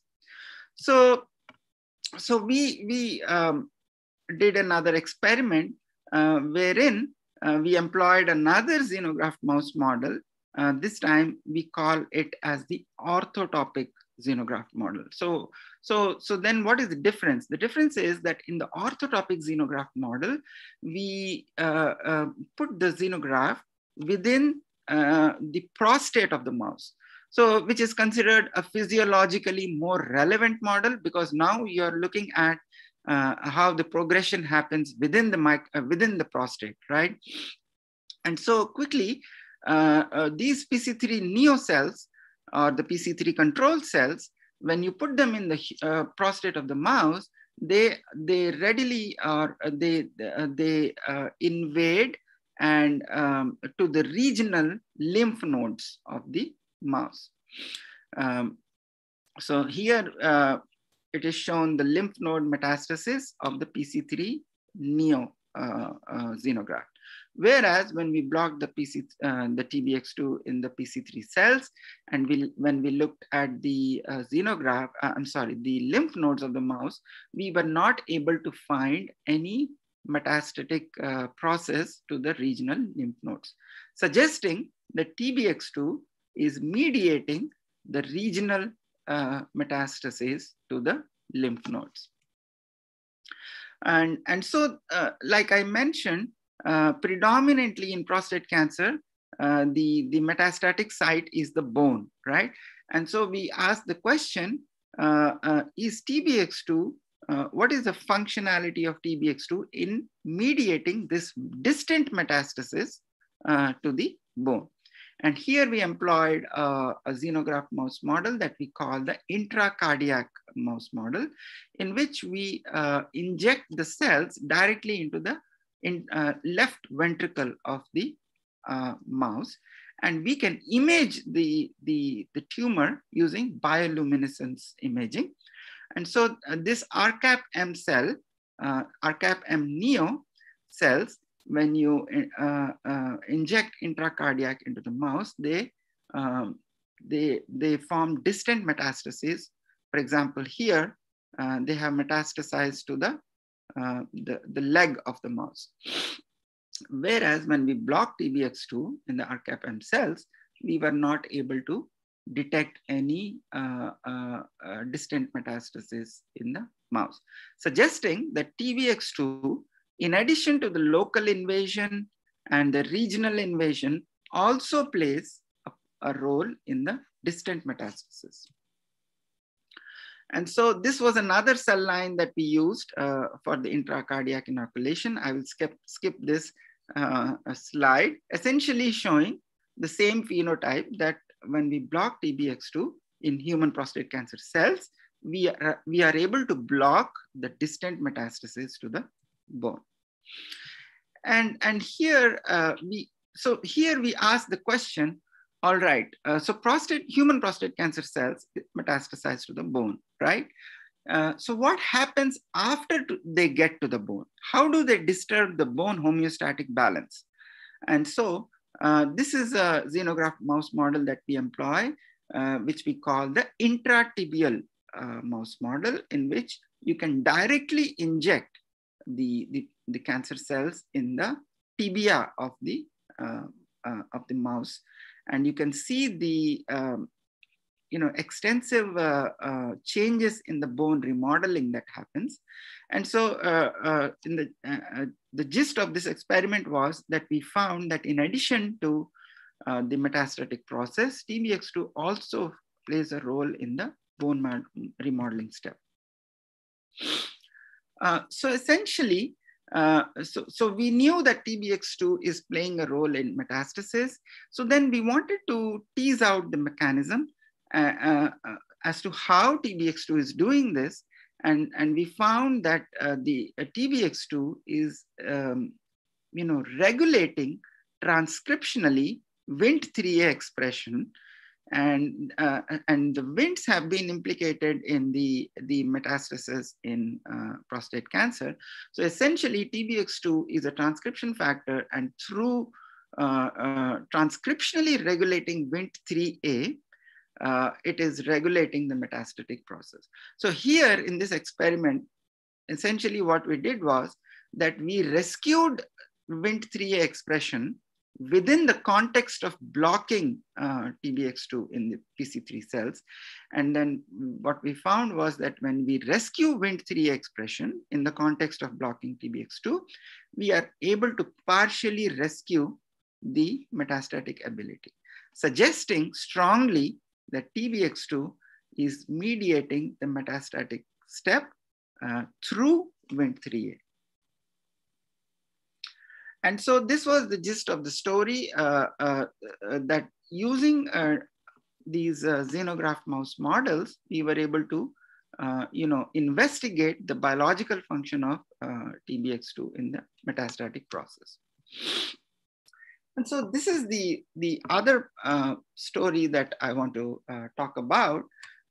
Like I mentioned, syngeneic mouse models is a one step forward wherein you can investigate the, in addition to the molecular mechanism, you can also investigate the contribution of the immune system in a much more meaningful way.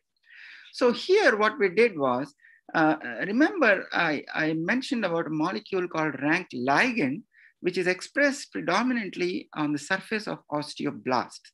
And this rank ligand interaction, it leads to the osteoblast-osteoclast balance in the bone. And essentially what we found in this story was that rank ligand mediates prostate cancer bone metastasis using this syngeneic mouse model that we created. And so I mentioned the contribution of rank ligand within the bone, right? But it so happens that in addition to the bone, rank ligand is also expressed in the primary prostate cancer cells. And what has been found is that the rank ligand increases with the increasing progression of human prostate cancer. And not only the expression of rank ligand is increased, but the increasing rank ligand in the human prostate cancer correlates with the progression of the disease and also the survival of human prostate cancer patients. So the more rank ligand is expressed in human prostate cancer, the less probability that the patient will survive. So it's strongly linked to the survival characteristic. And that is why we chose this rank ligand molecule to create our syngeneic mouse model. And so what we did was that, we take immune competent mice. So now it is not nude mice anymore. These are immune competent mice, black sex mice. And we inject a prostate cancer cell line, which we call MPC3. And so what is this MPC3 cells? these MPC3 cells are deficient for P10 and P53. And both P10 and P53 are intricately linked with human prostate cancer progression. For example, P10 is known to be lost in prostate cancer progression, and P53 is also known to be lost. So here, basically what we found was that if you inject the MPC3 cells intracardiac in the mouse, they fail to metastasize anywhere. Whereas if you deplete B cells using a CD20 depleting antibody that specifically depletes only the B cells, and then you inject these MPC3 cells in the mouse using the intracardiac model, you now begin to see bone metastasis in the mouse, suggesting that B cells are playing a role in this metastatic progression, which we were able to delineate only using this syngeneic mouse model, because this was not possible using the xenograft mouse model. And so here what we found was that the B cells and the rank ligand, they are cooperating with each other to drive this bone metastasis. And how do we see this? Because now in these MPC3 cells, we are overexpressing the rank ligand, and using the same model, we see that when we overexpress rank ligand and deplete the B cells using the CD20 antibody, we are dramatically increasing the bone metastasis, as seen here, right? And then we took another approach. Instead of depleting the B cells using the anti-CD20 antibody, we took the genetic approach, wherein these mice called MUMT mice are genetically depleted for B cells. And using both approaches, we find that rank ligand cooperates with B cells in the manifestation of prostate cancer bone metastasis.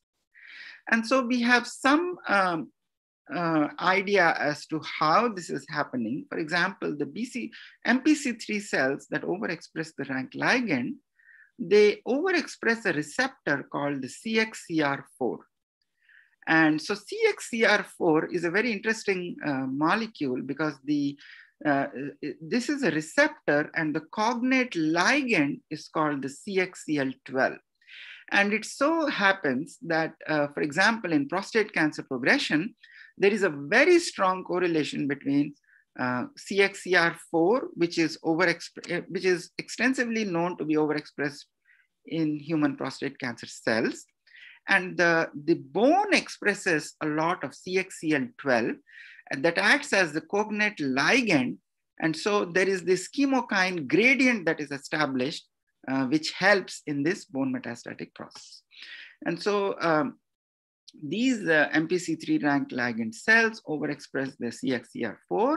And when we looked at the bone metastatic, the model that I showed you, and we looked at, we flushed the bones, we saw that there is a much higher expression of the CXCL12, suggesting that there is a cooperation between the B cells and the rank ligand. And so to summarize my talk, we found using the xenograft mouse model that TBX2 plays a critical role in prostate cancer, multiple aspects of the metastatic cascade, including local regional metastasis, distant metastasis, as well as the ability to grow in the bone microenvironment.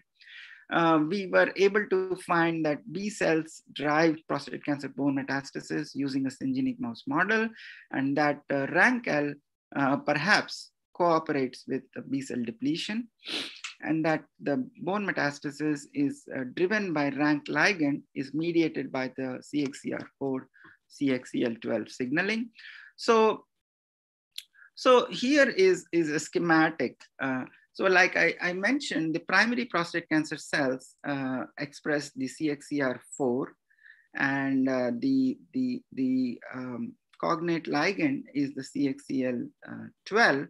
So what happens is this chemokine gradient that is established helps in the homing to the bone. So for example, how do prostate cancer cells know that they have to get to the bone, right? So as I mentioned, there are some strategic mechanisms employed by these prostate cancer cells. And one of these is the chemokine CXCL12, CXCR4. And so we think that there is a convergence in the rank ligand CXCR4, CXCL12 signaling in prostate cancer bone metastasis. And then we are working on the molecular mechanism of how the B cell depletion leads to prostate cancer bone metastasis. And the future goal is to create a transgenic or a genetically engineered mouse model that can replicate multiple steps of this bone metastatic cascade within the context of a physiological as well as immune competent mouse model. So here is my lab. Any of this work would not have been possible without my lab members.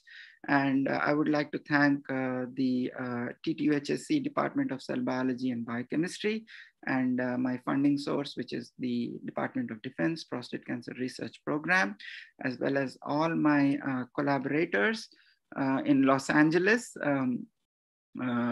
as well as at Vanderbilt University, and my lab members. With that, I think we can conclude my talk, and perhaps we can begin the question answer session. I hope I haven't taken a lot of time. Yes, Dr. Srinivas. Yeah, thank you for a very exhaustive and informative talk. So a lot of research ideas and your findings you have presented, which were really very interesting to know about. Yeah, so thank you for your excellent talk.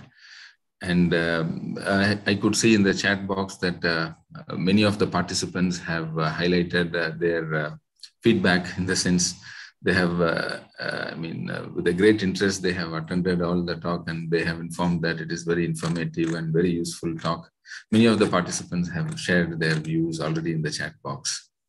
So as we could see in the Q&A box, Dr. Kumar has already answered a few of the questions to the participants' queries.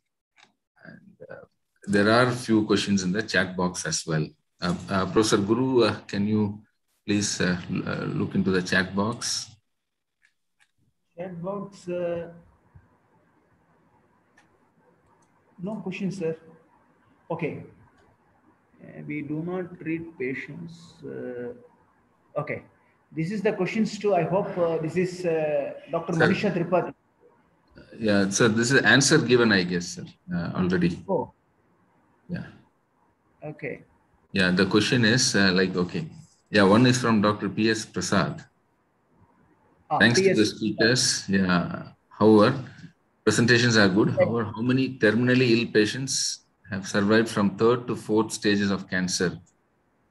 And the second question is any one of you ever tried alternative medicine to treat cancers? What you have shared now? If not, are you interested to do clinical studies by applying alternate medicines?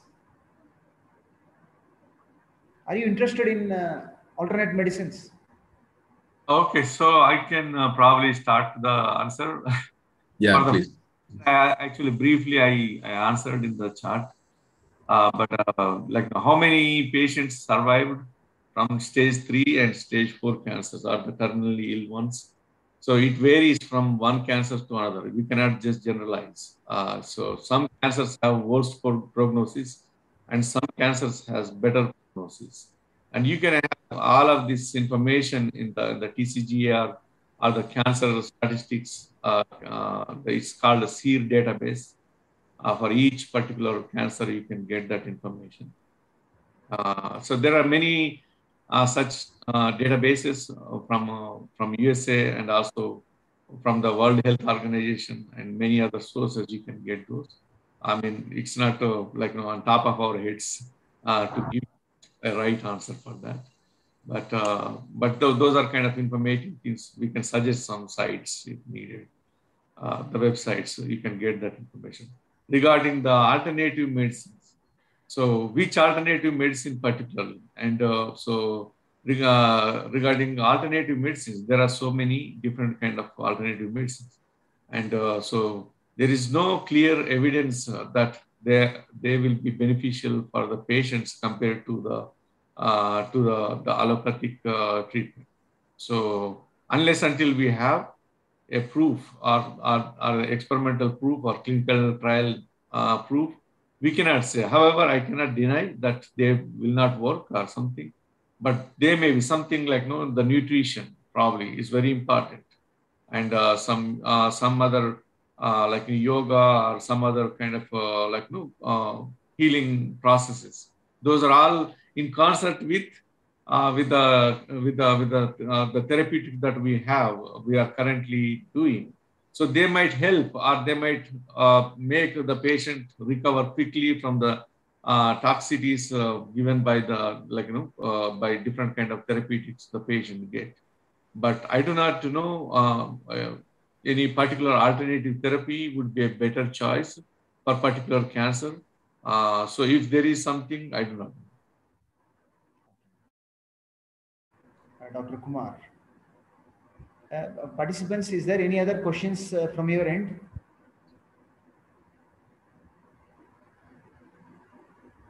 You please type in the either chat box or question answer box. I think there is a question and answer box. I think this may be the one, Dr. Chandrasekhar ACS Reddy. Yeah. So they were asking, I think he was asking about, you mentioned about types of cancers slide. The drug, the trastuzumab, I think that's what it is also used for the COVID-19 treatment in India during the clinical trials. So exactly, I do not know how many patients recovered from this if they are used in India. But it may be because the COVID-19, the symptoms are very serious, and the acute response is needed. So there are different kind of drugs are used, and the different kinds of outcomes have been there. So nobody knows exactly. I think we are just learning more and more as the time passes. At least we know that vaccines are more effective than any other therapy, I think. So it's better, there are several options for the vaccines you have. It's better to take vaccine and prevent. Unless, unfortunately, if any patient gets seriously ill, the doctors will take whatever their best choice of the things based on the patient's and patient comorbidities and many other factors also. I think, there are several cancer drugs are also used for the thing, particularly to suppress the immune responses and also the antiviral drugs, and many drugs are there. So, but we cannot say this unless until there have been clinical trials and the data shows that they are more beneficial than other therapies. And also I think he also asked whether when this drug Herceptin is used, whether that can prevent the cancer. And that is also, it's too early to say anything because this is used for one type of indication, and how long that is used. And you have to have again clinical trial information for a long-term study. And you have to observe the patients. And if the people who took Herceptin as a treatment for COVID and versus other treatment, the people have taken. So then you have to compare and see whether there is any beneficiary effect of Herceptin when used for the COVID. So, thank you so much, sir, for your valuable information. Yeah. And also, I think he also asked whether the 2-DG, the 2-deoxyglucose drug, and responses in mammals and in case of cancer therapy. I think this is a kind of age-old one, and I'm sure there should be wealth of information on this. Its anti-cancer effects. Of course, I think it might show some anti-cancer effects, but it's not used. That means probably the clinical trials, based on the trials data, maybe this may not be as effective as other drugs, and so that's why probably they are not using. I think, but I think it's used in the diagnosis, cancer diagnostics, and other kind of diagnostic methods, the labeled ones, for the scanning purposes and that. But these are good questions. Questions? Okay, sir. I'm having one question. See, with respect to cancer in US, suppose if you formulate a drug, yes. So how much time it takes to clear the clinical trials? Yeah, I think it takes years, because based on the drug and the nature of the type of therapy, as well as the cancer. Some cancers are more lethal, and you may get orphan drug, or the emergency use, as we got for COVID. So yeah, it could be, depends, but in general, I think it takes anywhere from 5 to 10 years, probably. I think it's a long-term process, because you have to look stage 3, stage 4 in a randomized clinical trial, and benefits versus you have to compare the existing therapies versus the new therapy, how effective, and whether it is actually reducing any toxicities exerted by other traditional therapies. So the many things involved, and also suppose if you are developing the estrogen receptor targeting drug, so it might take much longer, because you have to show a lot more endpoints that are better than the thing, because they are already effective. Tamoxifen and all. What is the lifestyle? Those who are all suffering from prostate cancer. What was the question? Probably, yeah, probably Manisha Srinivas can answer. Yes. Could you repeat the question, please? The thing is, the patients who are all suffering from prostate cancer, what kind of lifestyle they are leading? Yeah, so before and after. Yeah, so as you probably already know that in Western world, prostate cancer cases are much higher as compared to the other part of the world. And it has been, the research is still going on, but it is kind of,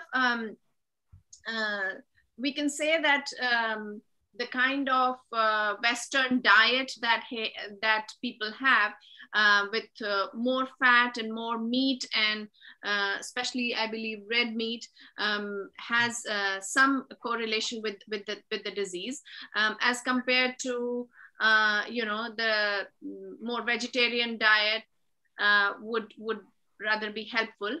And then exercise, there is a lot of research that is going on about exercise, including, like Dr. Pale mentioned, about yoga, that so lifestyle does have quite a bit of effect, especially in case of prostate cancer. As you know that it is it's a sort of like an age related disease, and it's a slow progressing disease. So there's also this thing now, more and more clinicians are probably looking into, is waitful watching.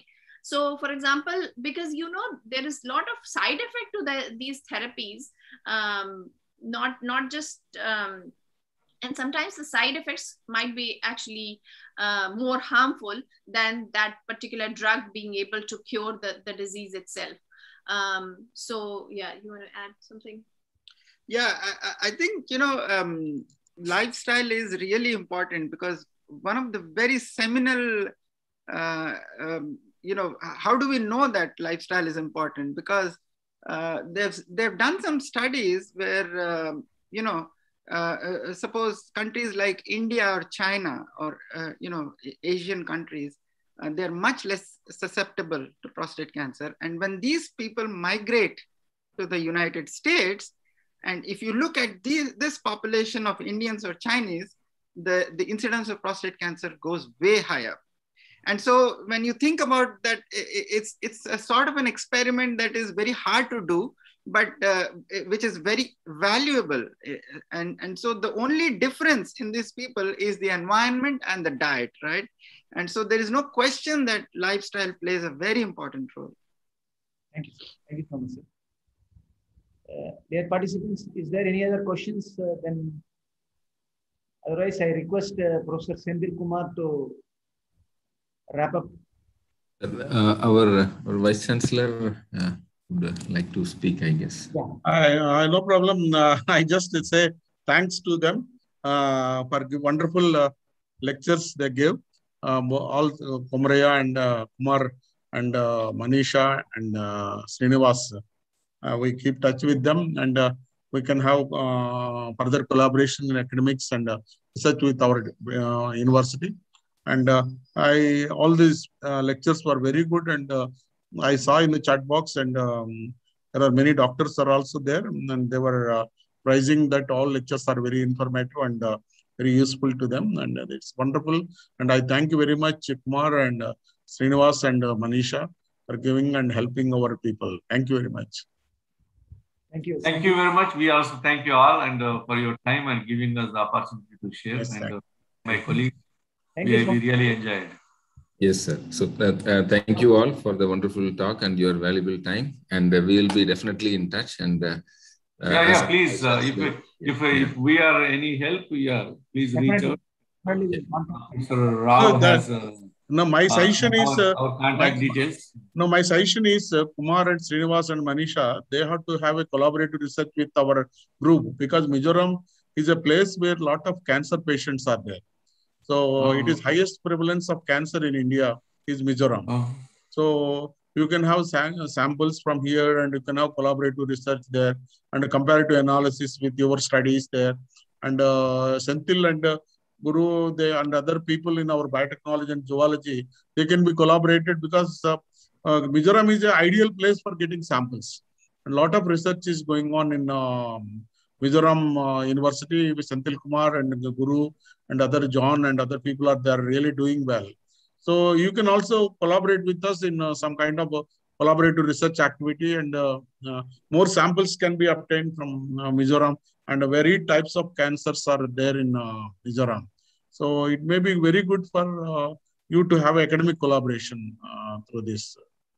Yeah, we actually we are open to this. I don't think we have any issues with that. But only thing is we suggest your faculty to reach out to us then with the specifics what they are working, and they can share the information, and then accordingly we can actually move forward. Thank you, sir. Yeah, I think it was a great opportunity for us to connect with you all, and I mean, I see that this talk is just the beginning, and how we can keep the communication going, and hopefully collaborate with several professors there. These two, you can be in touch with these two people. Senthil can coordinate with all people, and he can plan everything, because he himself has got many projects in cancer research. He's doing a lot of genomic studies also in cancer research.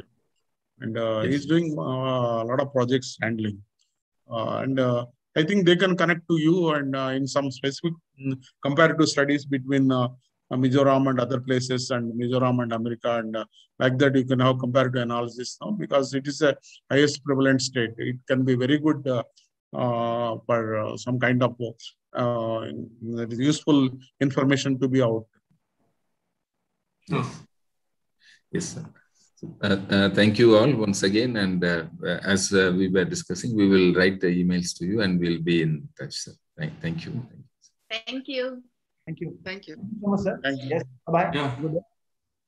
Thank you very much. Thank you very much. Yeah, good to see you. Kumar. Long time. Thank you. Thank you. Yeah. Srinivas, Manisha, thank you. Thank you, Kumar. Mrs. Nadi Babu Nadigan. Mrs. Babu Nadigan in Jappu.